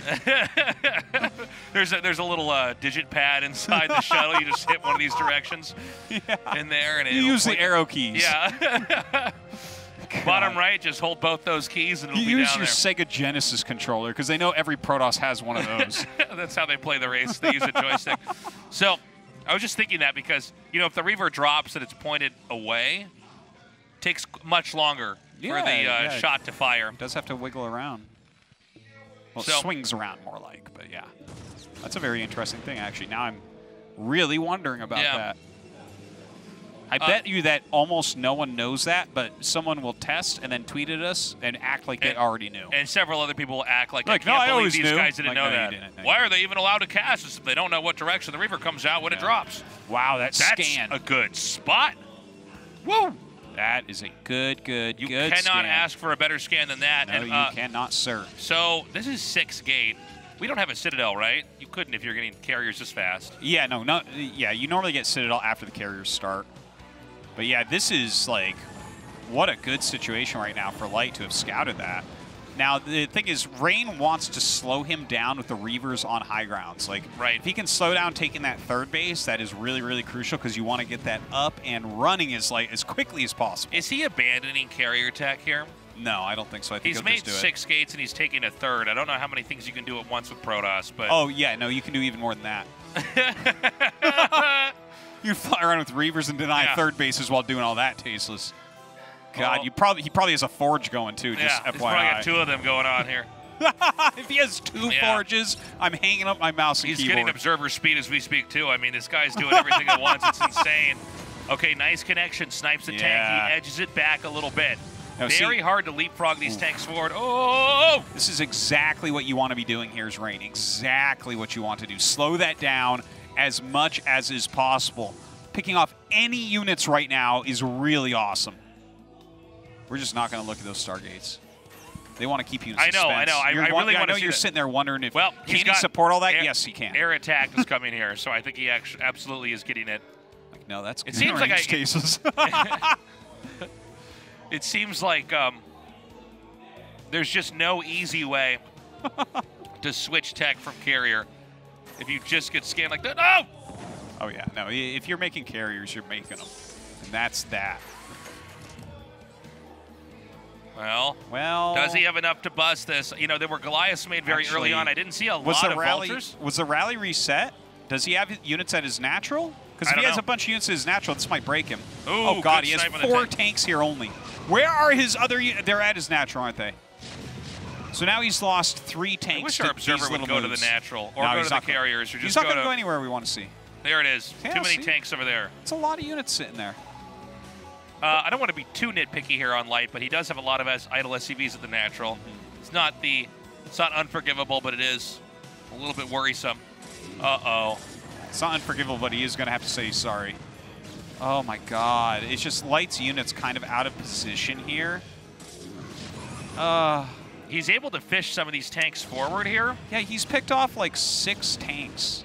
7. It's funny how Rain makes this look so easy. You know, it's like the Dragoons just come in, he knows where the tanks are, he hits them, he runs back out. Even the drop with the Zealot on the low ground and then it runs up onto the high ground and kills the tank, and he doesn't drop the Reaver, and I'm kind of shrugging. Yeah. Not sure what I'm supposed to expect next He's here. doing it well. I think that Light is leaving way too many units at his natural. Artie, let's take a look at the upper right-hand side of the screen. What do you think about all that gas and minerals? This is absolutely not the way this game's supposed to look. This replay is bugged. Yeah, this is a bugged replay. It looks like a bugged replay right now. Yeah, it does. I would have already closed this out and said, there's no way. There's no way that they're both a lot of money. Both these players right now are cursing themselves in the booth, saying, what is happening? So bad. 2K minerals? What is going on? I don't know. What is he doing, aside from nothing? He's not making facts. He can afford 7 factories right now. I'm not even making that up. Now 8 factories he can afford. Well, what is going on? Even at the highest level, we have games like this. But, you know, on Rain's side, too, this is so many minerals. You could have taken a 4th base at this point in time, had more gates. I mean, Dude, there's seriously, so much you could have. What am I seeing? This is broken. It's actually something's wrong here. What if we found out there was a new bug? There has to be. There is no way that these 2 pro gamers in the finals of KSL have this type of mineral count. Nothing's moving. Yeah, well, not only that, but remember the skirmish over there with those turkeys? Are we experiencing a new bug in the game? I'm actually... Yeah, this can't... I think that maybe the observer desynced. Hold on a second. With the game? Like, this can't All right, hold on. real. I'm going to go to the Korean stream. No, this is the same observer for us, right? We don't have an observer, right? No, we don't have our own observer. This doesn't look right at all. No, it doesn't. And also, nothing's happening. No, the game is stagnated. Okay. It's broken. We are in. It's actually broken. Guys. I've never seen this in a real live game. If there was a fire alarm, I would pull it. Yeah. Notice how nothing's happening. He has all the idle SCVs. We were joking. Yeah, no, this is bug. It's a bug game. Yeah. I don't know what's going on. I want to see if we called it first. If it was us or the Crane car, I want to know. This is our Sherlock moment as casters. Well, this is proof that when we can the Korean cast casters call it, they'll pause it. So we definitely won on that, Tasis. There's not even a question. Yeah. Yeah. It's, okay, we just got texted. It's broken. So now what do we do? Yeah, I have no idea. I have no idea how you're supposed to fix this. I wonder if we have. We'll do it if we can. But I just wonder if we have the technology to switch to first person on one of them. Wow, new bug here. Yeah. Switching to first person would be probably the best way to do this. I don't know. Yeah, the Korean stream looks the same as ours. Okay. Wow. Well, this is really kind of sad. See all these like probes going down. Are you kidding me? This is my best. Okay, they just need to stop the game. Well, like I don't. Maybe what they could do is get camera guys behind them. I'll take anything over watching these units sit here. You know what? This is fine. I like this. I don't see why you have to always be complaining, Artosis. So, guys, we are live in a bugged game. This was probably a really cool game, too. Yeah. Because, guys, what happens is there's a desync. I've seen this in replays before. Yes, that's why we were joking about this earlier. Yeah, something desyncs in a replay occasionally, and then you just see banks go up and stuff. And some of the clicks that the players are doing work and some don't. And we see that, like, a bunch of starports were made in Wraiths. So this game turned into something, because it's not like they're playing and it looks like this for them. They're actually playing the real game right now, and guys, it's Wraith against Carrier, which is super neat. I was just contacted by production. This game is not bugged. This is exactly what it looks like right now. No, seriously. Not. Wayne's World. This is so weird. Yeah. So we're just going to... I have to imagine the production room, it's like everything's on fire right now. Like, well, it must be. I don't know why we're still watching this. Now, what's funny is this is not how to make StarCraft Remastered a better esport is watching this game. No, I think it's the next level here, you know? Now, I'll tell you what. I'm kind of surprised we've casted so many games of Remastered, and this is the first time we're experiencing this bug, and how unfortunate that this bug is happening. I don't understand how the bug can happen. It's like the observer desynced from the players could be the only thing. But if the observer can desync from the player, that would mean players can desync. I think we actually... Whoa, we're back! We're in the actual game now. We did it. I don't know how we did it. Yeah, so they're both maxed out. Yeah. Look at that. A bunch of cloaked wraiths coming in from the side. How many observers? 3 observers? 3 observers? Try 0 observers, friend. Look at this. Look at this. Where's your observers now, bro? Oh, I think he brought they're another still observer there. in there. He hit one off screen. That's the trick as old as time. When Terrence are like, I got you, meh. And he, hold on. Hold on, though. We're going for it. Does he have a 5th observer hiding somewhere, though? Unfortunately, this is not enough wraiths to kill us off at a speed. Well, hold on. Where's the other observer? Come on. Yeah, if he had, like, there 4 more wraiths, there he man. is. Ah! Ugh. All right. That was so weird. How did that even happen? Can we go back to the bugged We go back to the bug game. I want to see how many minerals are going to get. I was watching the probes long distance mine in the bottom left, but Artosis was like, oh, what are they doing for real? So it looks like Terran's going to have to try to protect the upper right. Now these zealots finally have speed. The carriers are going to be able to target down the tanks. Are there enough Goliaths to combat this? Now, if the tanks get low enough in numbers and the Protoss army is fluid enough, it should be able to overrun this, but it seems like a lot of them are getting stuck on this pillar over here in the center of the screen.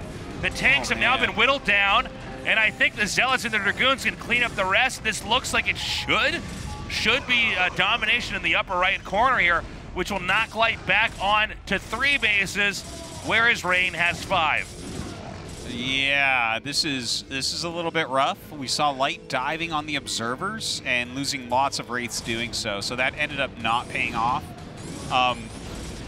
You know, I feel like this game, GG, but I feel like this game doesn't count because that was my favorite game of the series. I don't know about you guys, but if can I we get the highlights of the bugged version of that game? You know, like the part where the probes get transferred and there's no nexus there. That was good. I want that to be in the highlight reel at the end of the show. Yeah.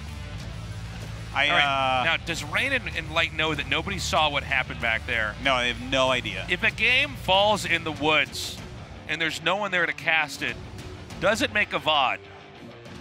It's going to be the either least or most viewed VOD of the series. Yeah. Not sure which one. Anyways, I feel like if the game hadn't been frozen, I could have properly cheered for Light and helped him to take this game. So I feel like this is just, you know? Yeah. Rain is so lucky I couldn't properly cheer for my boy. How does that happen, that the observer desyncs from the game? I haven't seen it. I've never seen it, and like I think that's the first time it's ever happened, as far as I know. There was a new patch very recently, so maybe. I know, but I heard no murmurings of no, this. me either. Yeah, I'm not sure. It's very strange. Well, after something like that happens, there's only one thing we should do. It's go to a break and make sure it doesn't happen again, or at least we'll try. We'll be right back.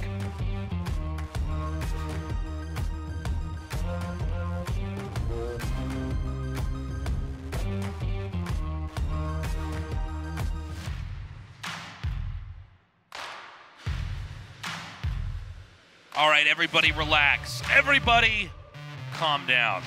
We have the replay. I'm sure you guys were knocking over your bowls of cereal, typing in caps locks, the rage, the disappointment. Yes. No, it's okay. We've got the replay, and we're going to pull that up for you guys in a moment. The game bugged right as the attack on the third was occurring, where the Reaver and the Dragoons and the Zealots were trying to break a little bit Terran. Before that even, because remember Actually, we were talking about how he had a tanks in bunch the of real units version. as natural. Right.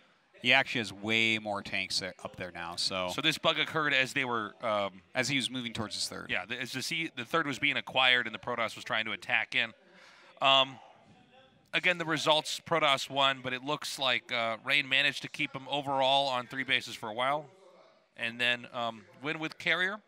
Zealot? Yeah, it seems like Light tried to pull a fast one and go Wraiths against Carriers, which is kind of, it's like a really weird way to play. Sometimes you just get a victory off of it, but it has to be completely unpredictable, because if they just can see the Wraiths, they can't do anything.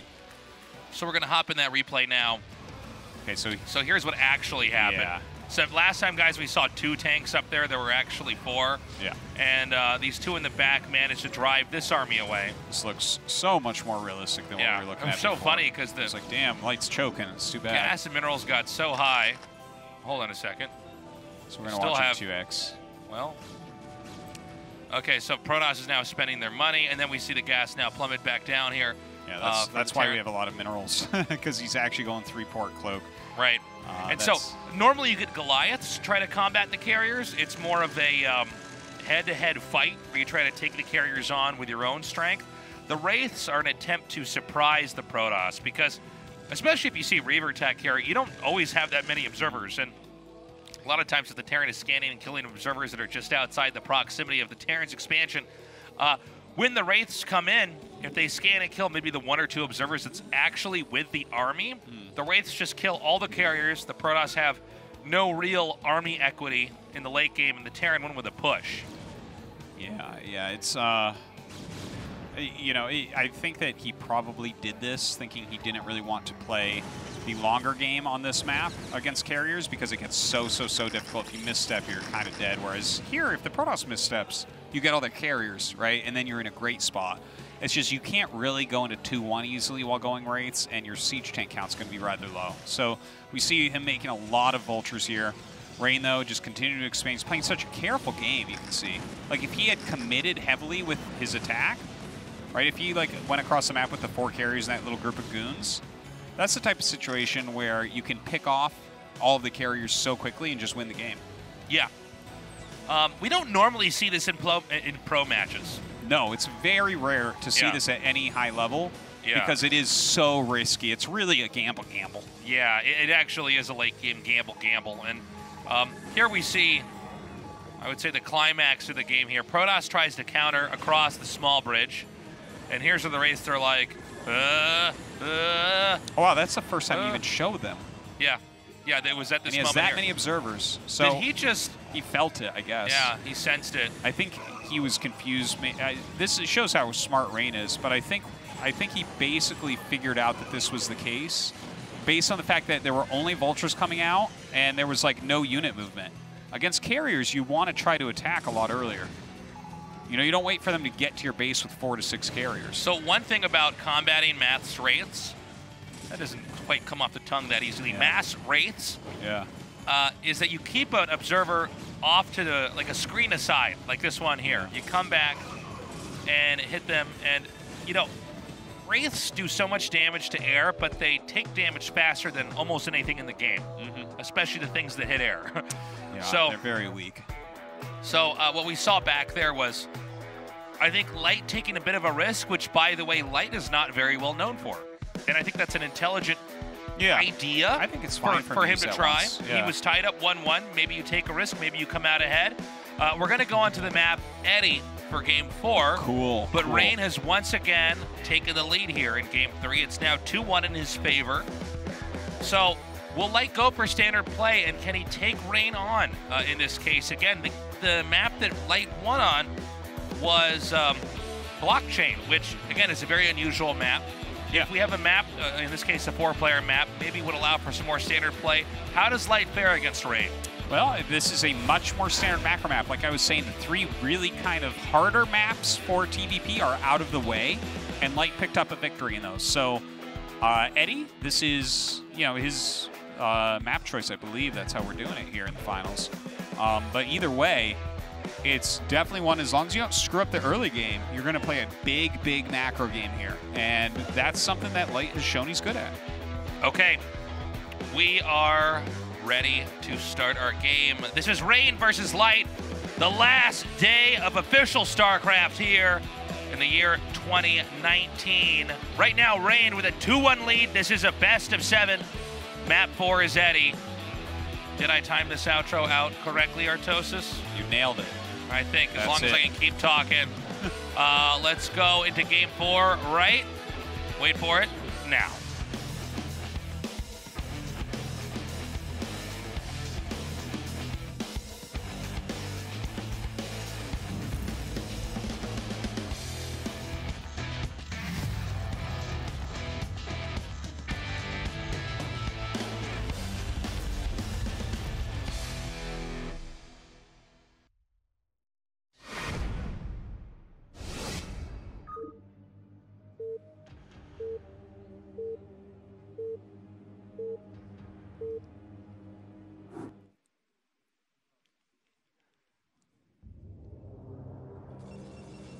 So it's Rain in the upper right and Light in the bottom left.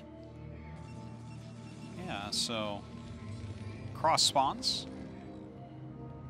I have nothing too big to say about that. One thing we should watch for is that, and this is true in several matchups, but the area outside the natural is problematic to push out from for any race against almost any race. If somebody has control outside of your natural, the berth is so wide.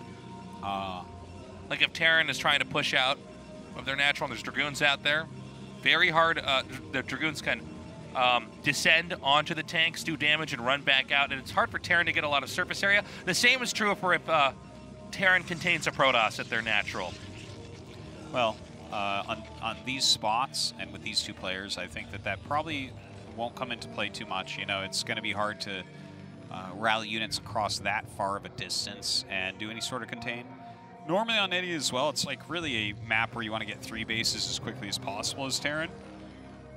They have a reasonable layout, and you know, you just kind of take all of your high ground on this map. What do you think about scouting on the 9th probe here?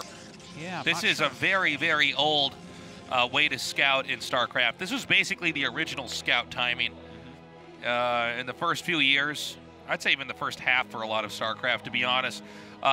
All the races scouted early on because at the time, or at that time I should say, players are much more busy trying to just get a glimpse of where their opponent was, where they put the buildings, and trying to almost intuit a response to that, where the game is much more mapped out. But scouting this early tells me that Rain must really want to try to find something right away or confirm that something's not there right away. Well, it might be that he's looking for gasless expands, because Light has really been favoring that so far, right? Yeah. He really has been wanting to go for that gasless expand quite a bit. He you know, shows he's quite strong with it. Actually, in his career in the last 2 years, he's shown that. Not even in this matchup. He's done it against Zergs and Terrans as well. Yeah. He likes to occasionally throw out a cheeky quick command center, and if you don't see it and you don't punish it right away, he's already taking a lead. And against a very mechanical player like Light, that can be incredibly difficult to face off against. Now, to be fair, the new way that you counter something like a quick probe with this is to do what Light just did, where you just get the late gas. So it turns the Terran build order into almost a non-build order, right? It's very slow factory, but it's safe. You're not going to die to something like a proxy robo. You're going to get your tank out in plenty of time. But the build itself is kind of, you look at it and you're like, well, this isn't what you wanted, but okay. So the scouting of it, is the Terran afraid that there's going to be a rush coming that they can't just handle, or is there any presence of the probe being able to interfere with that, or is it? Well, just the fact that the probe hits there that early, you look at that and say, okay, well, this is a situation where Zealots can run by. This is a situation where there could be proxy robo. This is a situation where many, many different things can occur. So it's just safer to slow down your command center a little bit. Get the gas up so that you can get siege tanks out to stop whatever's coming. And Light respecting that quick scout from Rain. Gets that CC up later, but this also allows Rain to really leverage the situation in his own favor. He gets a command center, a Nexus over at his natural. And this is sizing up to be a pretty complex early game as far as openings go, compared to a lot of the other games we cast here in KSL, and that we really are casting the best of the best here, but a lot went into the planning here on both sides and how they're responding. Yes, absolutely. In a game where they're, for the most part, not really engaging each other, just getting a read on each other and trying to preempt any kind of attacks. Yeah, and like, for instance, what Light's doing here, this is a very fresh response to being scouted quickly, right? I feel like a lot of this does come from that one map Snow played with the proxy robo. I feel like put us into these positions where there's an entire new set of different ways to play. Now, 2 factories coming up for Light. Again, pretty standard. The Zealot block on the ramp was really awesome from Rain, because he's unable to actually get in and see what this tech is. That probably means that we'll see an engineering bay. Yeah, an engineering bay would seem to be the safest play. Yeah. Oh, no, I like that. Oh, and that's an old school eBay. Yeah. The very, very early days of StarCraft, one of the first things people realized was you could build your own building to stop their building from being made there. So the eBay being put here denies Protoss freely taking a Nexus without fighting to get it. Yeah. And, you know, Protoss, especially in crossbonds, they tend to take that third Nexus pretty fast and pretty freely. Yeah. And putting the eBay here, if this does finish, now, funnily enough, if it doesn't, then you know there's not an eBay back at home. So I almost wonder if this may cause him to switch into Reavers abruptly. Yeah, there is the possibility of that. And honestly, there was another thing that I was thinking, that maybe if the scout had not come, I was wondering if there was a possibility that he actually finishes it for the scout. Yeah, same. 125 minerals, you get a turret up at home, and you get a full scout of the main base is not a terrible deal. And then you know if you need more turrets anyways, right? I mean, the eBay doesn't die that quickly. Yeah, absolutely. But in this case, you know, it's done a little bit, not a lot. Now, one thing to point out, I didn't see a probe over there to make a Nexus, and I still don't see one now. So, seems as though there's not going to be an immediate third base. Protoss is going to power up a little bit more, and there it is, the Robotech. Well, you called that. It does look like that's what we're going to see here from Rain. So he'll be going into that, but it is another eBay being made at home. And yeah, the Armory, that's absolutely what you'd want to get in this situation as well. Armory is actually going to put Light into a pretty good spot overall, I'd say. Yeah. Now, note the Vultures came up there again to check and identify that there is not a third base, at least being taken there.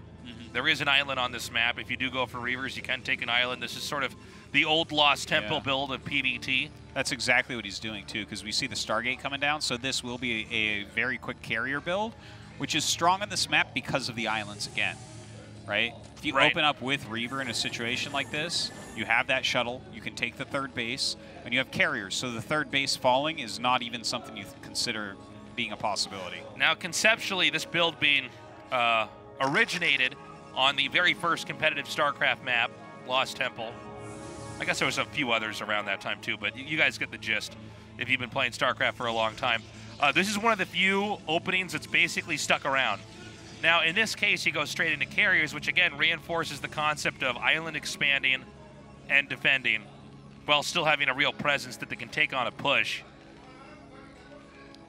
Now, that Academy is late enough that if one of the first scans don't see the carriers, he is going to be in trouble with that. It's drop coming across the map. Yeah, his turret spread's not so bad. It's not like perfect for this situation. Like that's an anti-DT turret rather than Reaver turret. But if if he sees this shuttle coming at all before it gets there, that's gonna be awesome. I think we just saw. saw. Look at that, he sees it. Okay, that's huge that he sees it. So shuttle speed's done now. Also typical with this kind of build. But it seems like as strong as this build is, and as old as it is, Terran would seem to have a better mechanism to adapt to this, which is not to frantically push into the Protoss or try to take the island away from the Protoss, but instead to freely grow on their side of the map as well. And carriers are quite strong, just in general, especially when paired with Reaver openings in modern StarCraft. In cross spots, it seems to me like healthy Goliath tech can more than handle this, depending on the control here of Terran. It doesn't seem like Dragoons with carriers and Reavers, I mean, they can, with good finesse, do damage, but also it seems like he could handle this. And by the way, I'm sorry, he never actually took the island. We saw the availability of the island to be taken later on, but... Ooh, that mine! Oh! Oh my gosh. Sickest mine. Yeah, that's a really well-placed mine, because that's exactly where you want to drop that. Yellow Reaver still does full damage taste. This is an old proverb. Now, he's stuck in here, right? You actually can't get out with the... no, I think he just flies right out. Oh, wow. Okay, that turret should have been placed a hex over then. Yes, you are definitely right about that. That would be a slightly misplaced turret.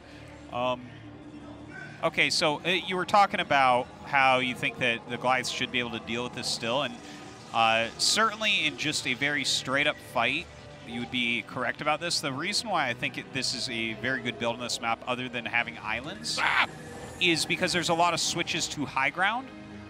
And when you get those switches to high ground, the Protoss army fights so well, right? Because you're going to be missing a ton of shots going uphill. So what you'll see from Rain likely is dancing around through high ground situations where he's kind of making the Terran siege, he's getting the extra hits in, then he's retreating a bit. So Terran's beginning to push. Protoss has got to be careful with that. Oh my God. That was a sick snipe. Yeah, the fact that I beat you to it and I said, oh, ho, ho, ho. He actually killed the two Reavers in the shuttle, which more was than there halves. Two in there? I thought there was. Maybe I'm wrong, but I thought there was two Reavers. No, I guess there was one. You're right. There was one. There was one because he had the Zealot and the Reaver earlier, and the shuttle never went all the way back. I stand corrected. So in this build, he gets shuttles out and then goes straight into Reaver tech instead of trying to just get two Reavers. Two is not always better than one in this case. And there's the fourth base. Now that does not appear to be a contestable location. So Light is going to have to, through raw strength, push through this, which I think he can do, by the way, because he got rid of the Reaver. He needs a macro a little bit longer. But yeah, I mean, it's not like he's missing his macro here, right? He hasn't really been slowed down this game. He's pretty much nailing his factory add-ons. He has a decent amount of siege tanks. But again, this is a situation where we're going to see a lot of tactical play, and that's something that Rain is very good at. You know, if you're fighting from high ground and things like that. Yeah, there's a lot of ways that you can run around this. One thing about the way the tech develops for Terran when they're going against carriers is they no longer have vultures. So a lot of times, oddly enough, even though the carriers appear to be the biggest threat and they have to be answered or the Protoss wins the game, the Zealots become the real thing that actually wipes out the Terran's army. Yeah, sometimes they definitely do. And the longer the game gets, we will see Psystorm, which is when you have Psystorm on high grounds with carriers, that's it. Like, Psystorm is so good against Goliaths trying to fight carriers because Goliaths have to be clumped. The Goliaths, in a lot of ways, function almost exactly like Hydralisks do. And we know what Psystorm does to that if you have enough of it. Yeah. And even though the Psystorm does hit the interceptors, that's usually inconsequential. Now, we have 9 factories for Light, only 1 add-on. So his Goliath count is going to be really large. Also, some beautifully laid mines, scouting where those carriers are out. Even seeing that one time, you know, you have a really great idea of what's going on. Only 2 gases out of the 4 bases for Rain have been taken, which means that he will not have any Templars.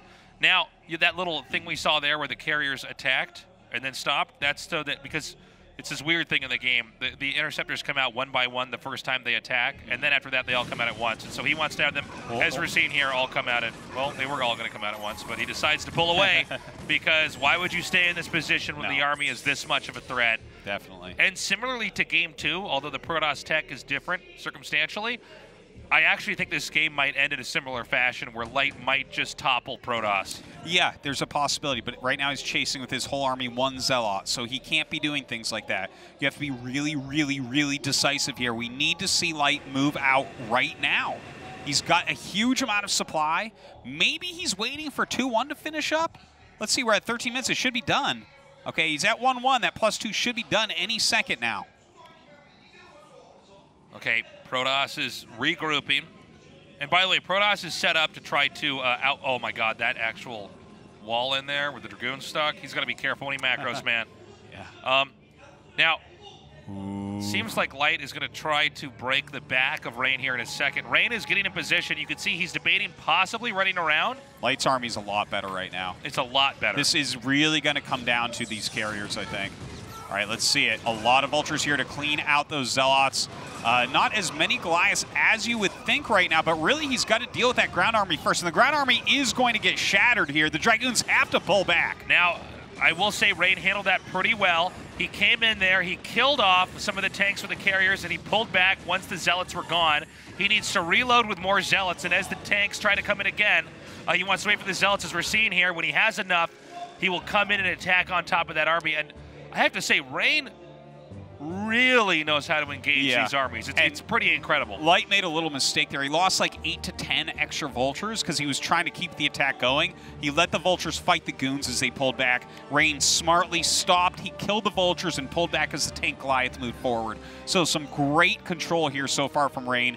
But Light is still macroing like a fiend right now on these 9 factories. Yeah, and as the tension continues to build in the center of the map, Protoss is forced to ignore the exterior corners of the map, and we're seeing that with the upper left base being taken and no real availability to harass that. Remember that Shuttle and Reaver were shot down. Yeah. Even though that's normally used in the fight, a lot of times in moments like this, it's used to harass. He took 2 bases. He took the mineral base and the top left. Oh, I didn't even notice the bottom center. Yeah, you're right. You're right. It's so actually good. Now, this is a good way to flush Protoss out in the long run because Terran ends up with just a little bit more momentum.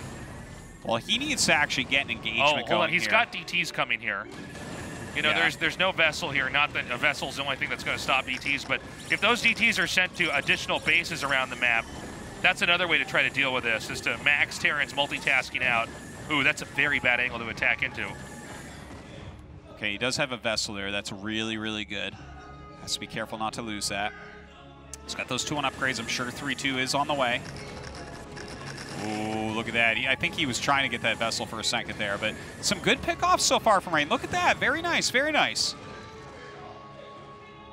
Now, Rain has taken this top center base as well to mirror the position that Terran has at the bottom, but there's no probes there yet. Meanwhile, this attack's coming here. Now, Terran is not sieged up. Now Terran is sieged up, and look at this. Beautifully, Rain pulls away.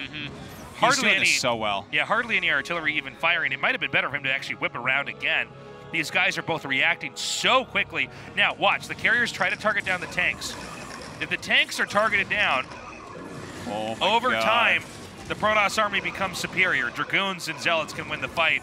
Well, Light actually has 1,100 gas, so he can have more than one add-on pumping tanks and still make enough Goliaths to deal with this. And Very true. We really do need to see that. That's one thing that a lot of people screw up on is they over-counter the carriers. Okay, see, he has 3 add-ons. Oh my God, Light, you're so good. He has the top left base. He's so good. And now we have a really good EMP over on those carriers. And I feel like we're watching a Terran almost play like a Zerg against his Protoss and just continue to gobble up the map. And now this army in the middle of the map is puny. It's inferior. The interceptors have been lowered to such a minuscule amount that I don't know that catch-up is realistic. And I think from here, Light can actually snowball this game.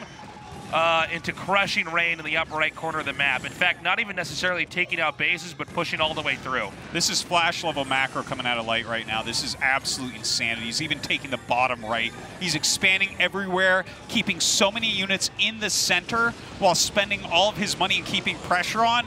This is madness. This is so hard to deal with for Protoss. Okay, he backs up again. Now, Templars are finally entering the game. But I worry this game is less about tech and more about expansions and the room for error here. Terran continues to push further forward here. Interceptors are coming out from the carriers, but it's not the ideal amount. He's not maxed out with 8 in each right now. Well, hold on, though. He's actually starting to break through. Where are those reinforcements? Might end up losing quite a few units here. Those carriers picking off quite a few siege tanks, but now the Goliath's coming forward. They do have 3-2 upgrades trying to take down a carrier. There's just enough tanks here. The ground army's beginning to be whittled away. Reinforcements are coming up. Supplies are virtually even. He's got to be careful. You don't want to overfight with these Goliaths up front. You need to reinforce. If Terran smashes this next push, I'm sorry, Protoss smashes this next push, Protoss will be free to come through on the map and start to wipe out the upper left if he scouts it out correctly. Yeah, and if you can kill everything in the upper left, then this becomes a real game at that point. Look at this, though. The Dragoons are starting to melt. These 3-2 upgrades, just fantastic. Almost, yes, gets another carrier. Gets another carrier. 3 carriers left. Okay, but with the amount of bases that Protoss has, I'm worried this becomes more an issue of the ground army here. The number of gateways that Protoss should have should be very high. And if he can reinforce this with Zealots, Dragoons, Templars, he still might be able to push through here. As weird as it sounds, I think there actually is a realistic shot of Rain coming out on top. In my opinion, I'm looking at this game right now, and the fact that he got him down to 3 carriers when he has this many bases, he's on 9 factories with 3-2 upgrades. I feel like the ground army, all it's doing is buying time for carriers to do damage, but now that the carrier count is so low, I think we're going to see some attack move action here in a 2-2 set. You might be right, Artosis. The Terran upgrades are much better than the Protosses in this game, but if he keeps sniping the tanks, I just can't count him out yet. Yeah. So he is fighting from the high ground here, taking a much more favorable engagement. Light backs up, he sieges, Rain turns around, gets out of there. I question, though, how aware Rain is of these additional bases. All it would take is a Zealot and a Dragoon at each of these bases to interrupt all the mining. It's not like Terran has a lot of mobility here. There are not Vultures really in this game right now. No. You know, he's got such a high gas bank. You actually almost don't even want many Vultures. Maybe to pick off a few units here and there. But he has already laid some mines. You see the Dragoons were going up to check, but they turn around. He does not want to run through a minefield right now. Terran's outposted over here in the center location at 9 o'clock. Protoss has rebuilt a pretty crafty army here. Again, though, the income from Terran, it's very hard to match this. But Psystorm, Carriers, Dragoons, Zealots can absolutely destroy Siege Tank Goliath. Yeah. Well, he's got the Vultures out now, so this is going to help a little bit. Even though the Vultures are kind of the weak unit here, you can pick off High Templars really quickly. You lay these mines that help to buffer a bit as well. Look at this, he scans, he gets in there, picks off one. They aren't being that efficient as of yet. But all he needs to do is get on this high ground. I feel like we don't have any observers with this army, which is certainly an issue. And the Vultures taking on these Templars, that's huge! Yes, that is so big. And now Light has also taken this high ground position. And that was what Rain was using to stay in this game. Now we can see Light just attack forward into this mineral base.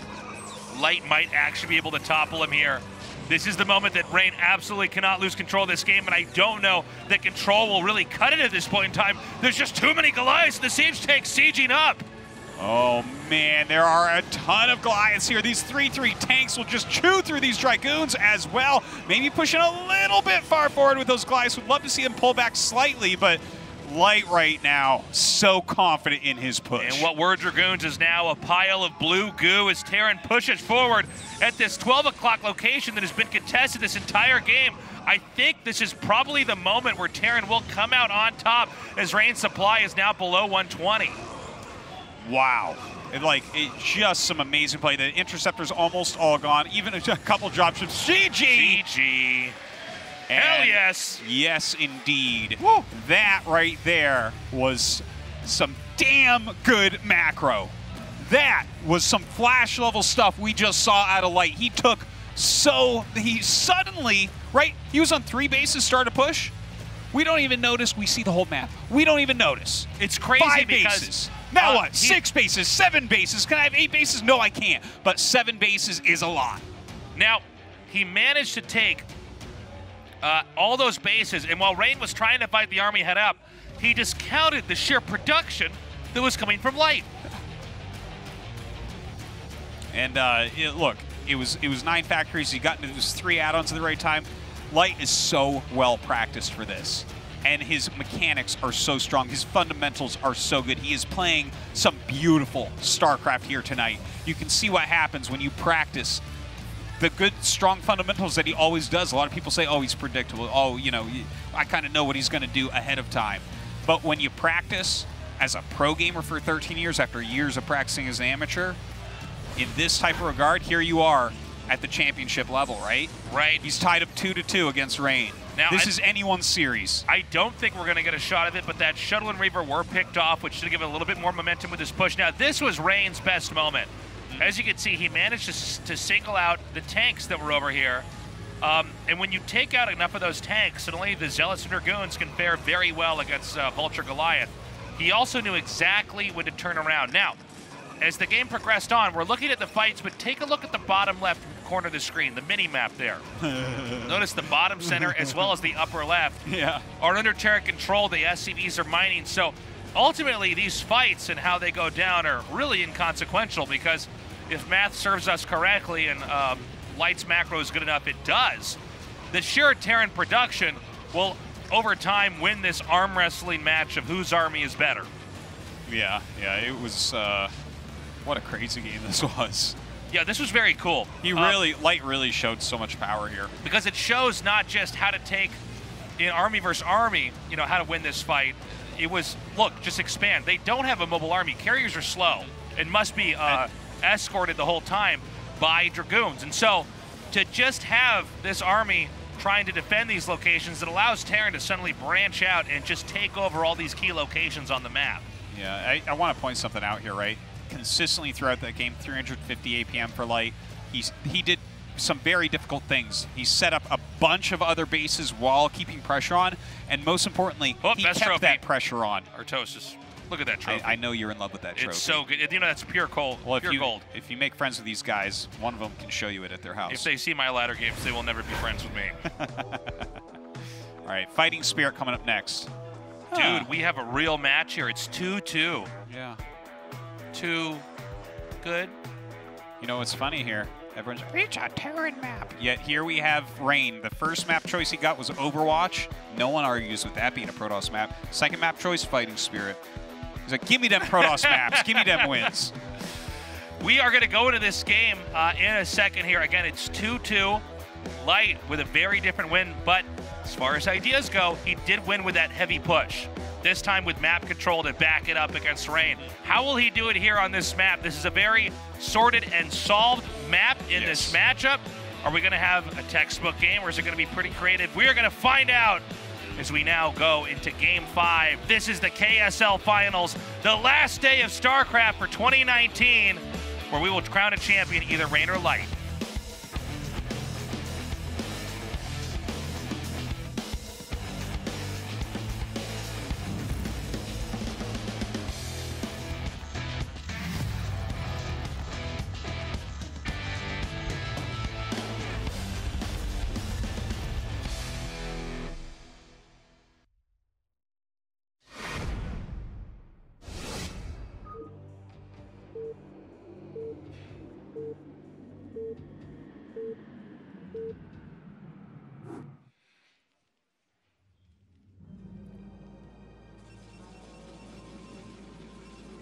Okay, we've got both players hugging the right side of the map. Protoss at the bottom and Terran at the top. Okay. So these spots are really not bad for Light. They're not like the best. Well, it matters if you like cross spots or these spots. But what I'm trying to say is, if his third base was towards Rain, that would be a very tough spot. But it's a calligrapher nerd. Yeah, look at this. Look at that. That's Brought in that to art class. That's in what is it? Feudal Times font. But ooh, look at this, Chad Light. Oh, nice. Look at that picture of Tasteless right That's there. right, man. Look at that no regret one. I just want to. Oh my god. Look at the chin on Rapid. Yeah. On Rapid there. Thank you for that artwork. Loved it. But did that also get the award for the sign? Did they give it out to two I don't people? know. They both deserve it. Because that sign, otherwise the second sign would have won if it was actually in medieval font. I thought you said that light was in the bottom right. Okay, these Oh, are I actually. might have actually done that. I might have swapped Okay, them. yeah, these are actually good spots for Rain. This is a game where if I'm not mistaken, Rain should end up going Reaver and denying the third base of Light.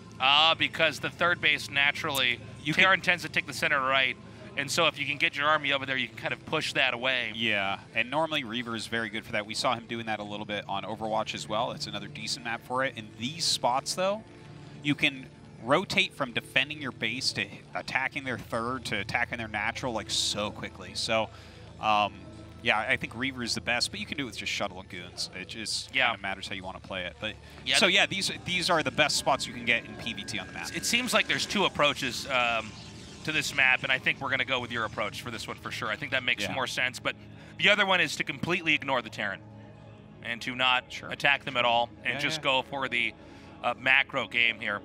But I think especially in these spots out of all of them, you really need to come in there and actually threaten that would be third base, because otherwise it's just very easy to push into the main. Yeah, it's if you do go straight macro, generally it ends up being an arbiter game. Where you have 5 bases as Protoss at the critical moment. That Terran comes out maxed with 2-1. I don't think that either player is going to go for exactly that. Anyways, it looks like a factory expand from Light. No big surprise there. He's been doing a lot of gasless expands. I think he needs to put that build order away. Got to vary that a little bit. Let's get a decent scout off. Dragoon will be out in about 20 seconds. So he's going to have to get this SCV out of here before then. So one little subtle thing here is that, he will find this. I was going to say, if you don't find that second pylon right away, you can assume that they might have some kind of really cheesy build coming your way. But the thing is, at this level of play, it almost always means they hit the pylon somewhere else. Yeah. But especially if you're in a ladder game, that's a good little freebie. If you want to just hide a pylon somewhere, and if they don't scat it, you can send them on an incorrect build order algorithm. So it looks like Rain wants to get quite a quick Nexus here. Of course, the command center coming up after the bunker, so very safe play from Light. And now we get to see from Light, does he add the second factory, does he add the starport, or does he go Armory and Academy? Those are our options. Yeah, I'm very curious to see what it's going to be. Yeah. We won't see until the Siege Tank and Depot are done, but after that.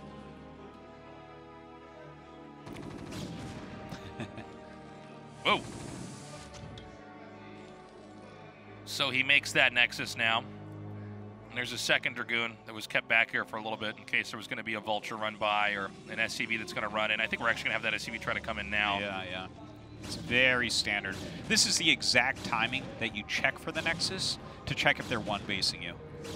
If the Nexus is not started by 4 minutes and 20 seconds, then there is cheese coming your way. Nice, a 420 timing Artosis. We did it. True.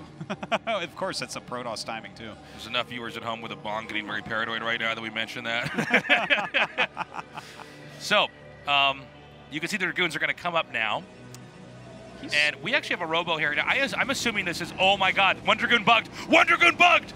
This means the tank is going to get on the high ground, and this is a terrible opening, but somehow by the fate of the gods of Protoss, that one Dragoon did not die. Now, just to go back to what we saw there, it's with 2 Dragoons, it's 4 shots in unison to kill a tank.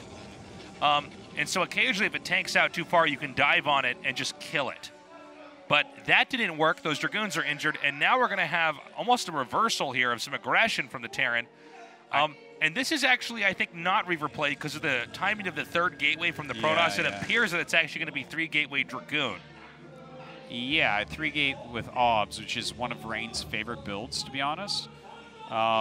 This is so weird, though. What is Light getting as an upgrade from his factory? He started his upgrade so early. Artosis.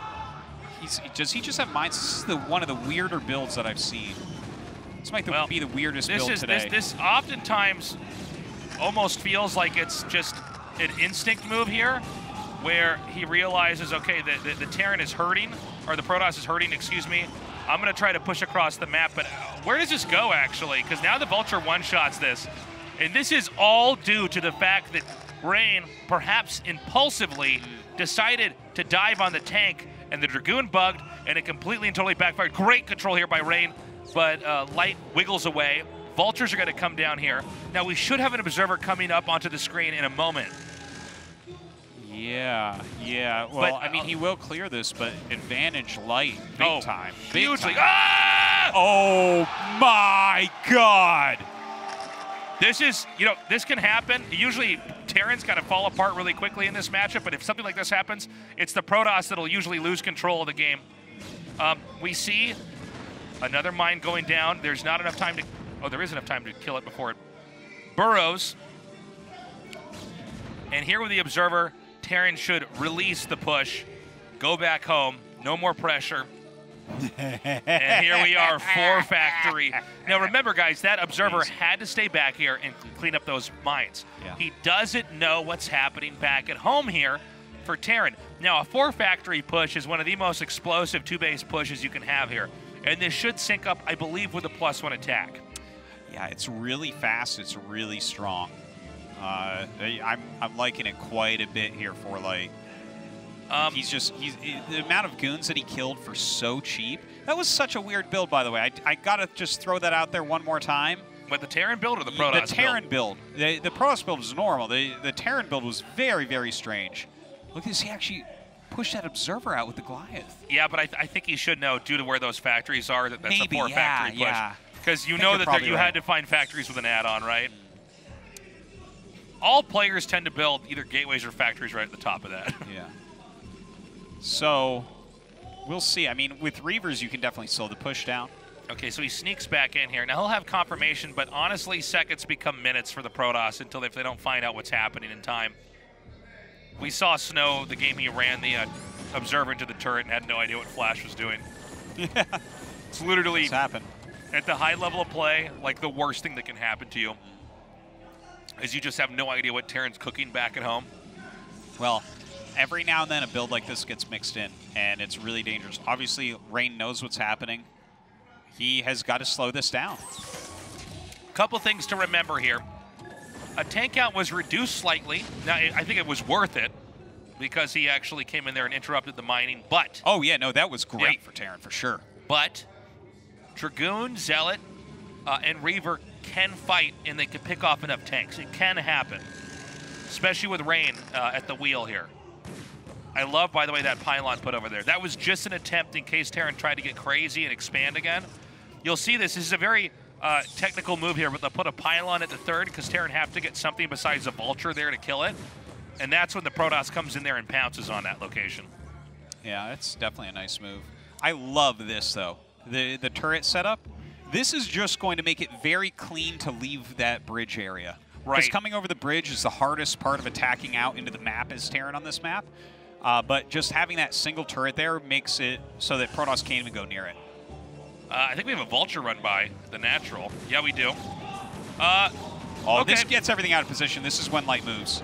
Yeah, I think you're probably right. 100%. Well, we say that. I don't even know if tanks have unsieged back at home. Come on.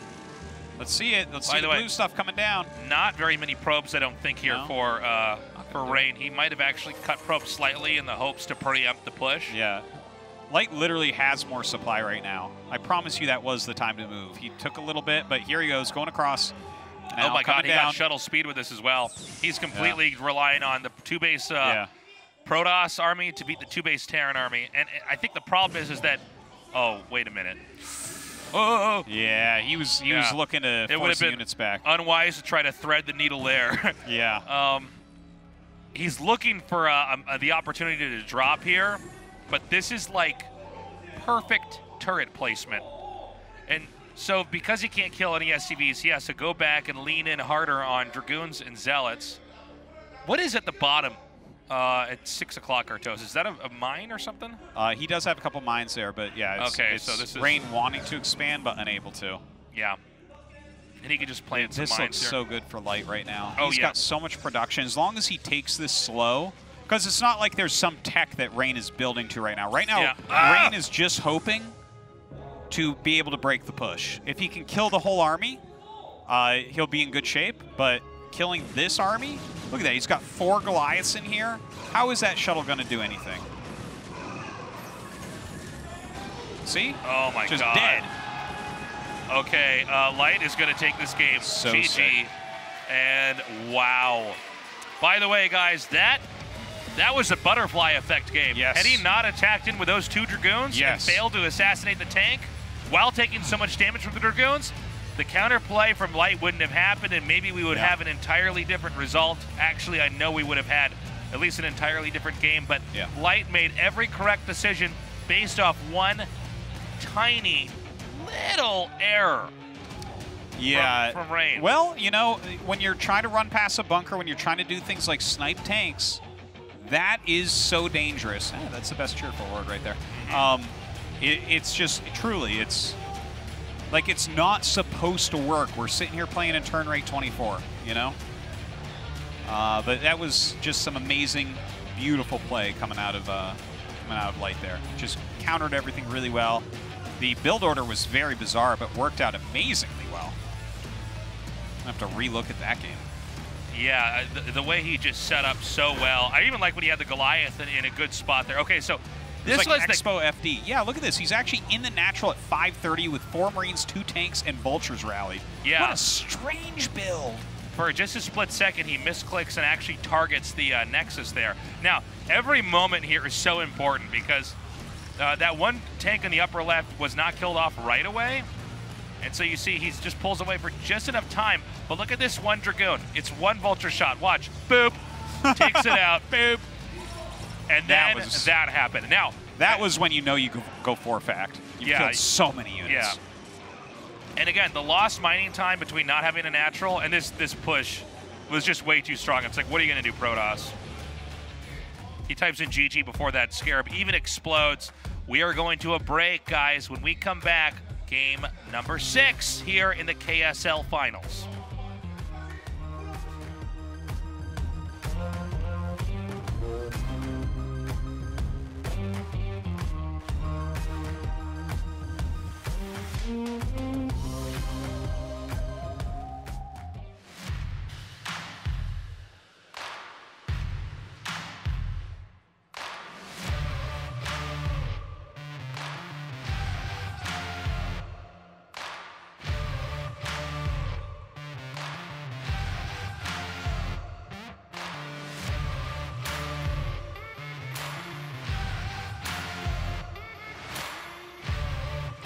Welcome back to KSL. This is a command center. With a Marine and a medic? medic? You can tell because here it's nipples. These are actually detachable, I think. Yeah. Is that it's an SCV or is that this like a hand warmer? Yeah, yeah. That's what it is a hand warmer? I got another one over here. I wish I had one of these. Now this is to size, to scale, to what the Marine is like. Wow. Whoops. When it has to fight. I would wear this instead of mittens this winter if I had one of these. Yeah, and I can do it with this too. The Ultralist. It stops me from hurting myself when I cast the games and I get too excited. I go, whoa! Yeah. Well, it gives you like 5 carapace right off the bat. That's right. I like these plushies. If you didn't see the last one, there it is. Get those Zerg ones out of here. Dead I know, race. this race. Garbage! Now this might be what it comes down to here for Rain. Maybe. He has actually lost a couple of It's not going to Reavers. be this. I promise No, was you that an SCV? No, this is a medic. Oh, okay, so this is a Marine. Yeah. All right, we got to the bottom of that one. Marines are important. They're important early game, but they're not as good late game because of this unit. We're gonna go right into game. What are we doing? Next map is Neo Selfit. I'm not sure if we're gonna do highlights or anything like that. And from here, it's gonna be really down to whether or not Rain can pull it together in this series. I mean, Light has the lead. He's on match point, my friend, and I don't mean map number 1. Nice. Right. I did not expect Light to take a lead in this. No. I'm so surprised. And again, that entire game, ooh, good cheerful there. Oh, and it gets the best one from Canada. There are storms. That is true. Rain comes out of clouds during storm time. They also come out of Rain's Templars in late game PvT, especially Where there with Goliaths. is light, there are no storms. Because there's no clouds. Whoa, nice. Now, we're gonna get a few more shots of cheerfuls, but then we have to go on to Neo Sylphid. Okay, so Neo Sylphid, I mean, it has a winning record in PvT, but I will bring it around the other way and say I think it's a pretty good map for Terran, so. It has been 13 years since a finals for Light. He is one win away from taking this. Rain, on the other hand, the most dominant player in the last 2 years of StarCraft 1. He just needs to win this game and the next, and he'll be the KSL champion. Again, this is the last day of official StarCraft matches for the entire year of 2019. And then we all go into hibernation. And then we wait and come up later on.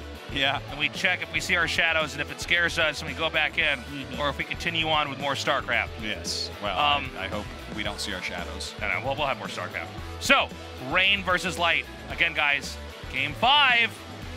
Can Light close us out and cause the upset, or is Rain going to even things out and bring us to Game 7?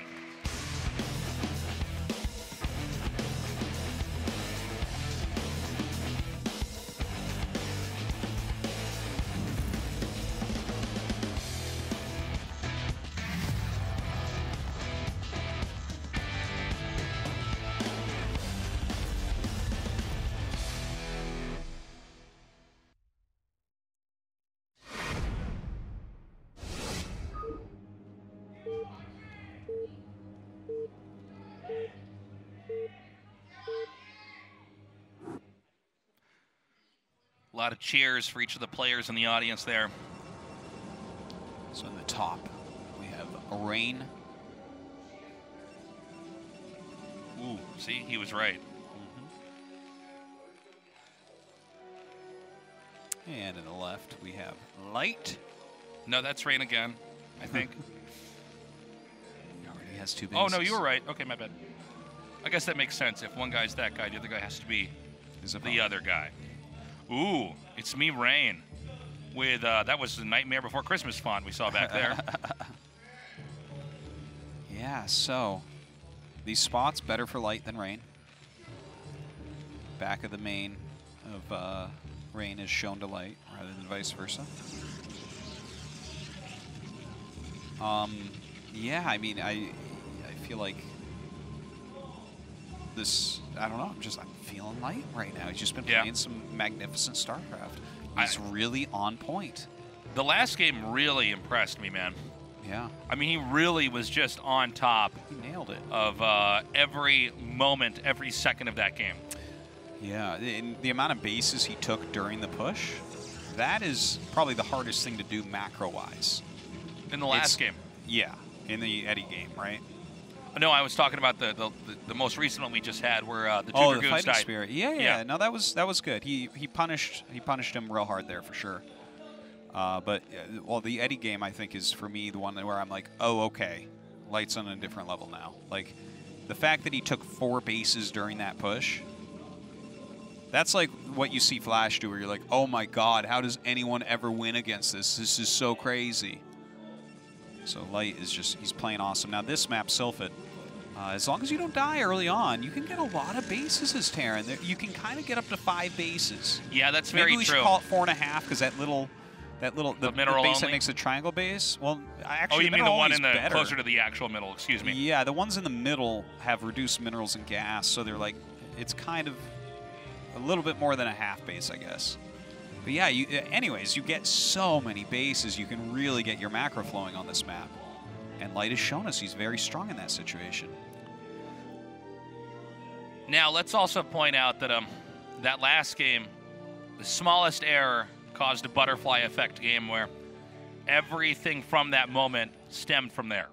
And maybe we would have had a game where Rain could have won. Those positions can be pretty strong for Protoss against Terran. Yeah. But Rain, I think, pulled the trigger a little bit too soon by actually trying to just kill the tank. I mean, you don't have to kill the tank. No. In these builds. If you can kill it, that's great.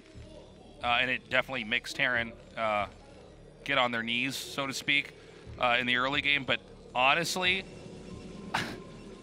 I would say that play there, that little small decision was a little bit surprising from Rain. Yeah. 2 Dragoons trying to confidently gun down a tank with only 2 Dragoons with a bunker there. Kind of crazy. I think we're going to see more conservative, at least engagement play here from Rain, I think.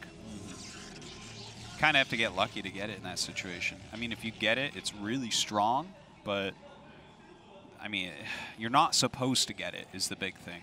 It's always a mistake from Terran if you do end up getting it.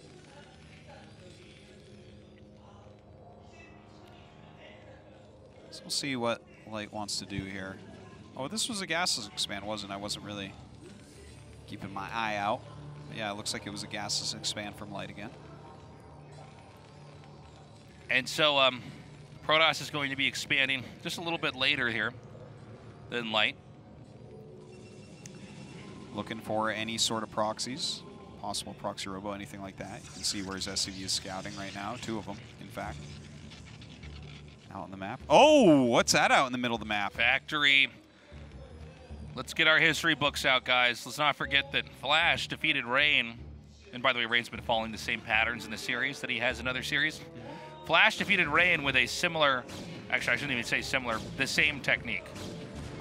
So we know that Rain likes to apply pressure, and we see one of the reasons why he likes to do that because he likes to snipe that tank at the entrance. Now, the problem is that if a Vulture is made in a factory that's not contained to the natural or the main of the Terran, well, that Vulture can avoid all contact with the Dragoons for almost the entire game. Oh my God, and double trouble if he spots that Citadel. I don't think he will. It's more normal to loop through. He doesn't see it. But let's go back to the main idea here. The Vulture runs around and just plants some mines in the natural and the main here of Rain. I don't know what Rain's going to do because he can walk back home and also he can end up walking through the mines as he retreats back home. There's no robo out yet. And this is a very quick DT drop, by the way. Rain really going for very modern play here. It's modern meta play, I should say. Yeah, this is something that is very deadly and could end up killing him. But of course, just the fact that he's going to have Vultures out on the map is something. Oh my God, if he scouts, if he goes down and sees that, okay, he sees a robo. Is he going to go down and see it? He might not, dude. He saw that there was a pile in there before, but a lot of times you try to check the upper right. There's things missing, though. There's things missing. Like he should know that. Well, he's not going to do it, it looks like. Yeah. By the way, the tank was almost sniped, by the way. We didn't have a shot of it on camera. Now, there's 2 Vultures. I'm sorry, actually 3 out now. And certainly he should have mines. Throwing down a turret, so that's at least... Oh, whoa, whoa, you got a repair! Oh, he got Volt. He got speed. Yeah, speed instead of mines. The speed Vultures come in. They're going to dive into the main. This will not curb the DT production and the shuttle production, by the way. That's already started. But 1 Dragoon to clean this up. In theory, you could, depending on how quick you are. At the same time, Rain is taking some damage on these Dragoons back at home. Both Vultures still alive, still killing probes. 1 Vulture now. He doesn't see the tech. It's actually insane that we have... I think he just saw it. I think he just saw it with that Vulture. So if he's... I mean, he saw the robo as well, so he should be able to put this all together. Wow, he's killing a lot of probes right now. This is big for Light. This is a real balancing act on all sides to make sure that you're both defending and attacking at the same time. A slip up on either end could cost you the game. Fortunately for Light, he's kept his tank alive outside that bunker. Oh my God. Where's the shuttle? I think he skipped it for now because he's lower. No, I guess it's about to go into the main base. I'm just not seeing it. I just don't know where it is. I think it's going to the main base right now. Ah! Okay, oh my God, this is too many mines. That is a lot of mines right now. Getting some serious damage on, but let's see what this DT drop does. Where? Oh my God, there it is. Might be able to keep it in this game. He can get the SCV making the Academy. That would be huge. Forgot what that unit was called. He could get that and actually stop this game. He's going to come up here. He might. No, he will not try to go into the main or try to kill that turret. The tank's still very present here. But Rain's multitasking, but getting to flounder as he's trying to defend so much back at home. He's not gone and killed off this turret just yet. Oh, that's a huge kill right there. No units in the main base to help clean up. He does have a turret, though, and he can build his defense around that. Oh my God! How is that? Is that really just exactly the range of a turret's vision? That's so insane. That did not look right, but nope, doesn't cannot disagree with the coding of the game. And now, because of the one turret, he's able to push with the second one to try to reclaim his main. Both these players black-eyed here in this game, as nobody has come out without a lot of bruises, a lot of scars. This is crazy right now. He is turret pushing down, so he'll retake his main.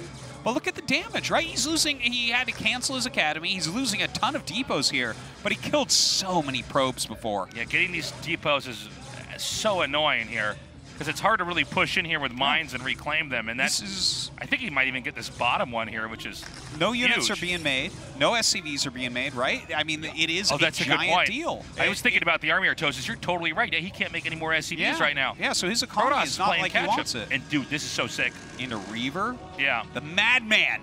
Yeah. Because he's trying to push down with the mines. Oh my gosh. Here's what's additionally cool about this, by the way, is that he can pick up these DTs later with the shuttle when the drop comes in. Yeah. That would be hilarious if he actually saves this little guy. My God. So yeah, it was looking so unbelievably good for Light. He even killed some of those Dragoons we couldn't even comment on because so many things were occurring. Okay, the shuttle. Oh, I don't know about this. Oh, please get us the real shot that matters. Okay, thank you. He's like, but wait, a probe might get killed. It's like, dude, you're gonna give me heart problems. Yeah, I don't know what that shuttle's thinking about right now, but it's not gonna get anything done. He sees the Nexus over here. This will be reclaimed if Observer Tech's here, and I have to imagine it is in the game. And Terran is interested in expanding pretty safely, by the way. Wait a minute, was that shuttle actually empty? Yeah, I think it might have been. He just flew it out there to kind of psych him out? Not 100% sure, but yeah, it definitely could have been. Okay, so two DTs still out there. Look at that. He waits for the tank to leave, goes back after the depot. So much patience. Well, I guess that's about as good as you're going to get. Look at this guy. Now he's going to rotate over and get it. So the 1-2 punch. Okay. Rain is certainly getting as much done as he can. I have to say, for the insanity of the early part of this game, where most, even pro gamers, would have died, oh my God, if he can actually drop the command center, that is so crazy. Look at this. What am I even seeing? Okay, he cleans that DT. That the Reaver has to leave the main now. He needs to respect the fact that the number of tanks is high enough. You can't even drop a Reaver out without it being just shot down before the Scarab can fire.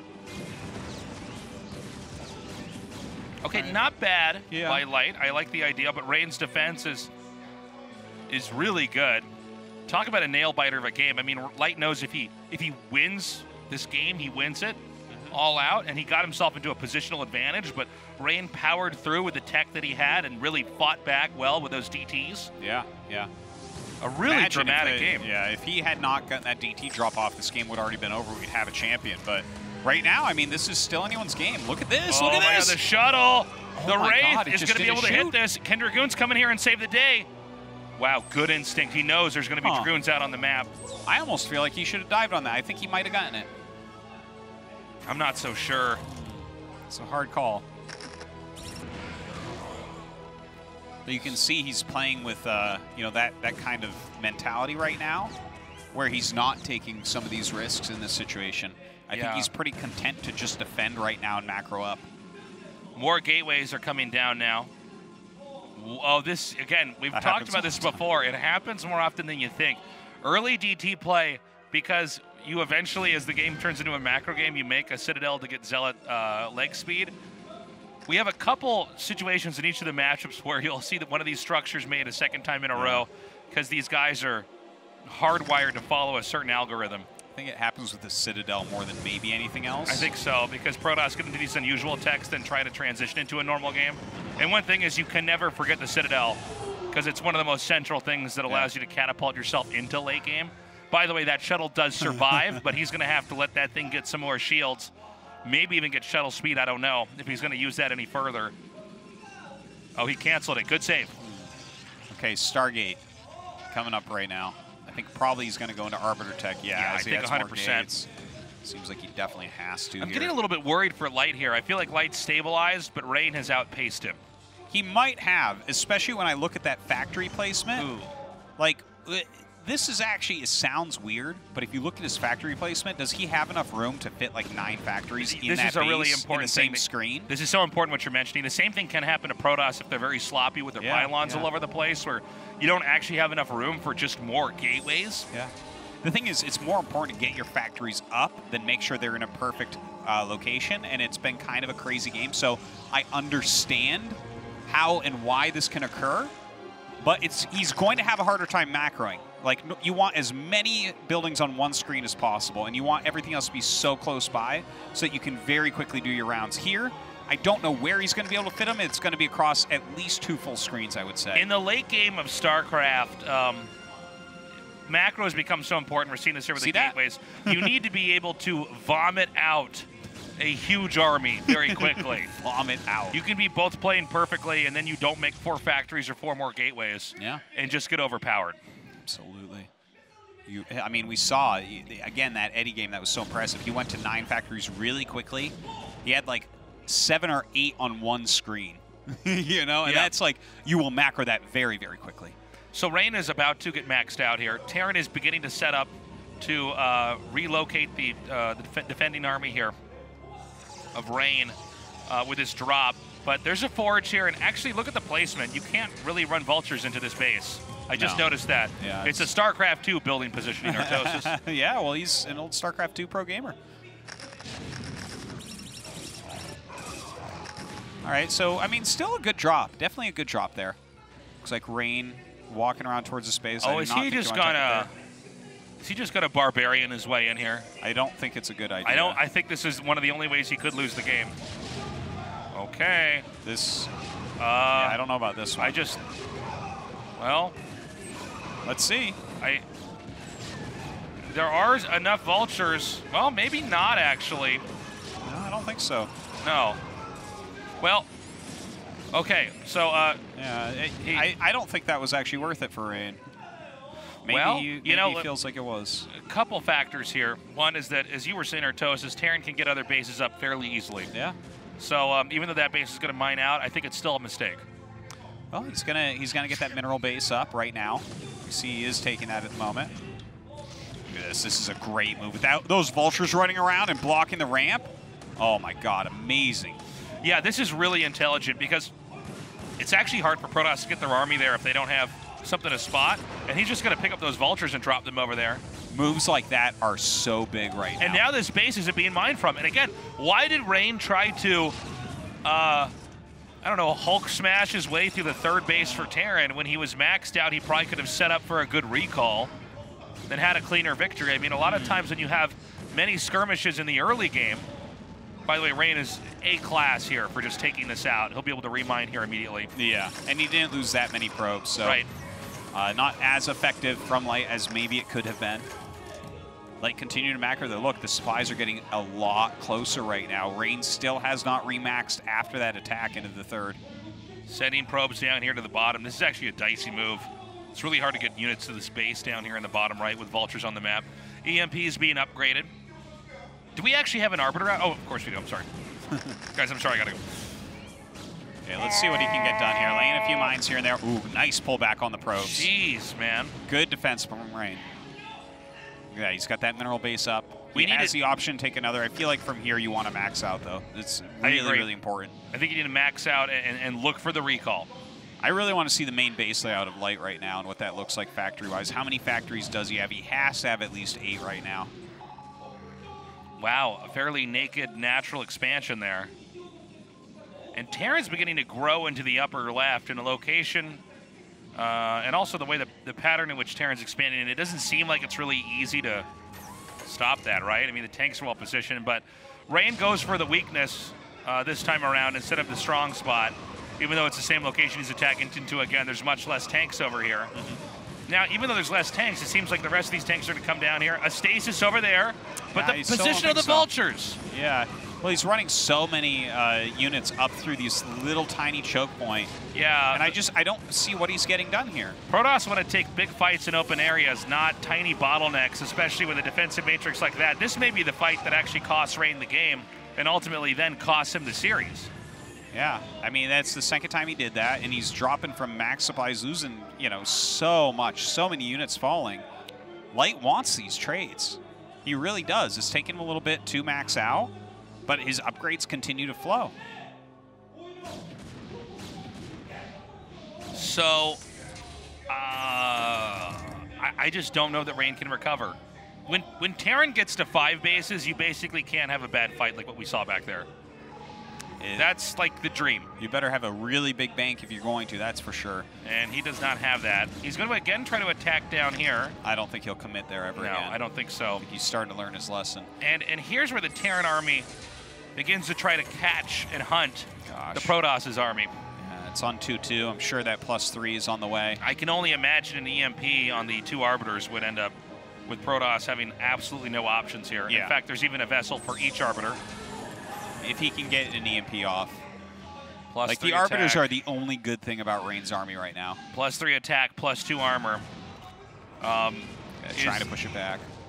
Out of all the moments in the game, late game I should say, that Protoss fear, it's when the +3 attack, +2 armor is finished. Because siege tanks just take way too long to die for you to be able to hold your ground and sustain your army. Another Nexus is being made. I mean, Rain's macro is incredible, but I think that Light has outpaced him. He should win this game with just superior numbers. Also, it's not as difficult on this map as it is on others for the Terran to comb the map and basically isolate the Protoss army and then move in for the killing move. And he's doing that right now. Okay, 1 EMP on that Arbiter. We got 1 left. And again, I think even with a stasis on almost every single tank, I think the reinforcements come in here. Yeah, even the best stasis might not do it here. Oh my God, and that was actually among the worst recalls you could have. And as this attack comes in, the amount of splash damage that's being dealt is just so insane. This could be just about it. The Zealots are almost gone. A little bit of a late scan, Rain doing a little bit more damage, but ultimately it's just Dragoons against so many tanks. And we know that with the next wave coming in, GG, Light pushes through and he did it. And wow, look at that. You can see how happy he is. Well, this guy has been a pro gamer for 13 years and he has not won a championship. He's never even been to a finals. Here he is, the champion of KSL Season 4. Unreal. And Rain, look, I think it was with about everybody else here.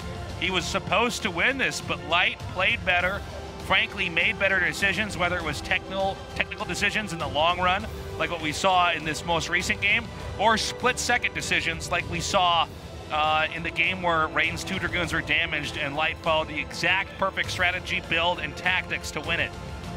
Yeah, he really came very well prepared today. He was so crisp in all of his timings, in all of his build orders, in all of his reactions. His macro was really unequaled. Amazing play here tonight from Rain and a very well-deserved victory. I have no idea what he's still doing in that booth. I need to see him get out of there. Let's see him cry those tears of sorrow, Rain. Well, I mean, talk about a journey that's come to an incredible ending here. Oh, not so fast. We gotta wait until it's safe. No, go, you were right. What if those smoke blasts hurt his hands? All right, he made it. And now he gets to have what I think is the nicest looking trophy we've ever had in a tournament. It's pretty beautiful. Big cheers here, an emotional moment. It goes to show you never give up on your dreams. Keep working hard. It will eventually pay off. They're cheering for his name. He's never had a ceremony like this. Do I grab it? Do I raise it? Ah, he raises it. Wow. Can we get the smoke shots going? Tell you what, he has a lot of empty shelves behind him on his stream. That's no right. more, Tasteless. Get no the shelf ready. More. All right, let's see if we're going to get the translation here. 진짜 오래 걸렸네요. 13년. What an incredible moment. 일단 너무 기분이 좋네요. 오늘 정말 꿈에 그리던 우승을 처음 해봐서 정말 기분이 너무 좋고. I feel it's so good. It's like a dream come true. 열심히 준비했던 게 헛되지 않았다는 게 좀 실감이 나는 것 같아요. 뭐 그런 생각도 I feel like 하셨을 my 것 effort 같고 was 여러 not in 가지 vain 생각이 after all. 가장 많이 들었을 것 같아요. 특히나 이번 시즌 시작했었을 때도 이재호 선수 처음에는 약간 진짜 웃으면서 했었거든요. 뭐 약간 미소를 지으면서 네, 아이 뭐. 근데 점점 단계를 올라가면서 본인도 부담이 많이 생겼던 것 같고 그 부담을 견뎌내면서부터도 You started your career as always smiling, not 시간이 좀 많이 expecting much. 됐었던 것 같은데 이번 시즌 뭐가 가장 힘들었어요? And since you've trained more and more, 상위 라운드로 갈수록 it seemed to become more of a burden that you hadn't won a tournament. 겪어보지 않은 상황들이 많이 나와서 그게 일단 좀 심적으로 부담이 많이 됐고요. 그리고 또 이제 Yeah, there was many unexpected moments on this journey. 팬분들께 또 보여드리는 경기이기 때문에 I was stressed about that. 정말 제가 못하면 안 되겠다 그런 생각으로 최선을 다해서 준비했던 것 같아요. 아 이제 결실을 맺은 것 같습니다. I 정말 wanted 많은 to do my 분들께서 best, 애초에 경기 and I 시작 finally got my 때부터 chance. 응원을 해주셨는데요. 네. 저는 사실 궁금했던 게 오늘 만약에 우승컵을 들어 올리게 되면 이재호 선수가 또 한 번 눈물을 보여주진 않을까 하기도 했었는데 오늘은 또 다른 것 같네요. I was curious if you'd cry once more now that you managed to win the finals. 다음번에 또 이런 자리가 있으면은 그때 흘리도록 하겠습니다. 우승을 예고하는 얘기네요. 네. I'll save that for my 저희 crying for the next 마지막에 그런 얘기를 championship. 했습니다. 김정민의 설련이 사실 이 경기가 이제 단발로 끝나는 것이 아니라 이제 이재호의 시대가 열려도 이상하지 않을 정도의 임팩트를 보여준 경기다. 이런 얘기를 했어요. 그만큼 이번 결승전까지 올라오는 데 I 있어서 would say this 굉장히 isn't 많은 the end, 것들을 but now the beginning of a new 극복하면서 era 결승전에 for you. 올라왔거든요. 특히나 마지막 상대가 프로토스. 그리고 그 프로토스라는 단어가 이재호 선수의 13년을 얼마나 괴롭힌지를 잘 알고 있는 계신 분들이 여기 앉아 계셔서 더더욱더 좀 어려움 속의 경기를 펼쳤을 것 같은데 어떻습니까? 준비하는데. 일단 그 제 You 예전부터 were versus 별명이 Protoss. TVP can 토막이라는 be 별명이 tough. 있었는데 그게 불치병이라고 했거든요. 네. 그게 아니라는 걸 증명한 것 같아서 그 점이 너무 기분이 좋은 것 같아요. 난치병이지만 극복 가능한 People who 병이었다. joke this is almost a disease I have that I can't win a tournament. So now that I've won, I'm really happy. 뭐 영상을 통해서뿐만 아니라 오늘 현장에도 진짜 많은 분들이 이재호 선수의 플레이 하나에 굉장히 감탄을 하시면서 응원을 계속 끝까지 보내주셨습니다. 저절로 So many people came down to the 박수를 studio today to 보내주실 see you 정도로 play, and you performed so well. 최근에 제가 느꼈었던 결승전 가운데서도 가장 좀 감동 깊은 그런 순간인 것 같은데 함께해 주신 뭐 응원해 주신 팬 여러분께 한 말씀 해주신다면요. Anything you want to say to them? 정말 제가 이제 결승까지 오는 것도 꿈 같은데 우승까지 하게 돼서 너무 기분이 좋고요. 예전부터 약간 좀 I feel like again, like I'm dreaming. I'm just so happy that I won the series. 강했었거든요. 제가 이번 기회에 주연이 된 것 같아서 너무 기분이 좋고. I was always like a supporting cast 결승하고 member in 우승 tournaments, 한번 더 in 하고 a sense. 싶습니다. 확실한 주연 And now I've become the hero of this story. 될 것 같습니다. 오늘 그 주연을 I hope 만들어주는 to 이 become a 과정 hero 속에 again. 정말 많은 분들이 도움을 주셨을 것 같아요. 네, 그분들께도 감사 인사 좀 부탁드릴까요? 일단 그 웬만한 선수들하고는 다 해본 것 같아요. 일단 Any comments for the people that helped you? 지금 공익하고 있는 윤용태 선수랑 그다음에 김태경 선수, A lot of pro players helped me a lot. 변현재, 송병구, I 장윤철 think he said 등등 Stork, 이제 East Stork, and Bisu. Mini. 모든 토스 Okay, 선수들하고 계속 7전제를 해봤거든요. 그러면서 all those Protoss players, 제 스스로 thank 좀 you. 많이 성장했던 것 같고 특히나 또 이영호 선수의 플레이를 좀 많이 보면서 We did 배웠어요. best of 7 그게 이제 practices 좀 프로토스전을 극복하게 specifically. 된 것 같네요. 이유인 것 같네요. 아 And 그분들의 I 그 think 도움 that's 역시 the reason why I was able to overcome the 좀 difficulty 쉽지 of 않은 a 건 long 없었는데 series 잘 like this. 만들어냈다는 생각이 좀 드네요. 네. 네, 또 오늘 현장에 이재호 선수가 소중한 분들을 또 많이 부르셨다고 들었습니다. 이렇게 결승전에 모신 건 처음이잖아요. 감사의 마음 직접 전하면 좋을 것 같아요. 일단 오늘 현장에 너무 많이 와주셔서 너무 감사드리고요. Oh, any comments? 13년 동안 Sorry. 저를 Thank you, everybody. 응원하셨던 팬분들께 보답하는 것 같아서 너무 기분이 좋습니다. Especially the 감사합니다. fans who cheered for me. Thank you guys so much. 네. 오랫동안 기다리신 팬 여러분들이 이 무대가 더 값지지 않나라는 생각이 듭니다. 이제 그 값진 무대 여러분들과 함께 공유하는 시간 저희가 이제 시상식을 이제 준비를 하도록 하겠습니다. 이 트로피 이제 완전히 드려야 되니까 그럼 이재호 선수 잠시 아래쪽에 대기해 주시고요. 바로 시상식을 저희는 진행을 해 보도록 All right, it's 하겠습니다. time for the award ceremony now. This Do we is- have? 네. Oh, this is award ceremony music. 짧았지만 정말 It's got kind of a little 의미 piano 있었던 playing, 시간이었나라는 but it's not too much. It's 많은 kind of like, 경기들을 here we 여러분들과 go. 나눴는데 Award 이제 ceremony. 마지막 경기가 마무리가 됐고요. 이제 시상식을 Now, 진행해 보도록 You've 하겠습니다. watched us do award ceremonies before. Couple things to note. First of all, trophy, obviously. Okay, calm down. I know that you knew that at home. All right. Now, second part, big check. Do we have the big checks here? Do we have the big check? I don't know. And do we have the flowers? Now, the big check of the flowers, not as important. The trophy, you have to give them that because it's a championship. Well, what does second place get? Just a big check, perhaps. Maybe a big check that's voided out. It's from a date like 2012. Like, oh, sir, we can't cash this. Okay, so I'm assuming we're doing second place first. See, guys, I've done a lot of tournaments. There it is, a big check. All right. But not this one. Rain with another super deep finish. Yeah, continues to be the best Protoss. Keep your eye out for this guy. He still is so accomplished. I mean, it's insane. Yeah. Oh, now he gets flowers, so that means that the winner has to get flowers. That's about 10 grand. Yeah, it's one. Rain continues to just fill out his legacy. It's so crazy. Absolutely. All of his high finishes. Every KSL, he's been top 4 minimum. And now we are going to do the winner. And this is what a beautiful thing to have Light be the champion here. This is such an interesting story that we've had here. We were talking about how cool it would be if he won, but then he actually did it. Think about this for a second. He's been a legitimate pro gamer for more than 13 years. Yeah, over a decade. And he's played near the very top level for that long, and this is his first championship. Wow. In the hardest game on earth. Yeah. I mean, think the amount of skill he has is like 10 times that of champions in many of the other things that we call esports. And here he is with his first championship. It's so touching. He never gave up.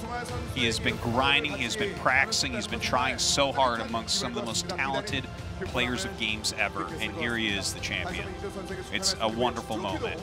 Congratulations to Light. Here he goes, winning the trophy.